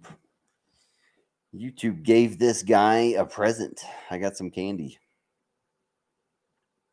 Yeah, but you know, all the Seer Challenge questions, that's very cool, guys. I'm glad to see you guys are getting into that. I was wondering if any of the grunts gave a shit. So for anybody who missed that, I think I already have it. Let's try this. This is either gay porn or it's the Seer Challenge, or it's the same thing. There's a link to. Oh, that's the website. Whoops. All right. Well, whatever. You'll find it there too. Go check out the Seer Challenge if you don't know what we're talking about. Really fun event. Good times, good dudes, and we're just gonna keep growing it. So I appreciate y'all, and I'll see you in the next one whenever we do it. Lots of videos to come.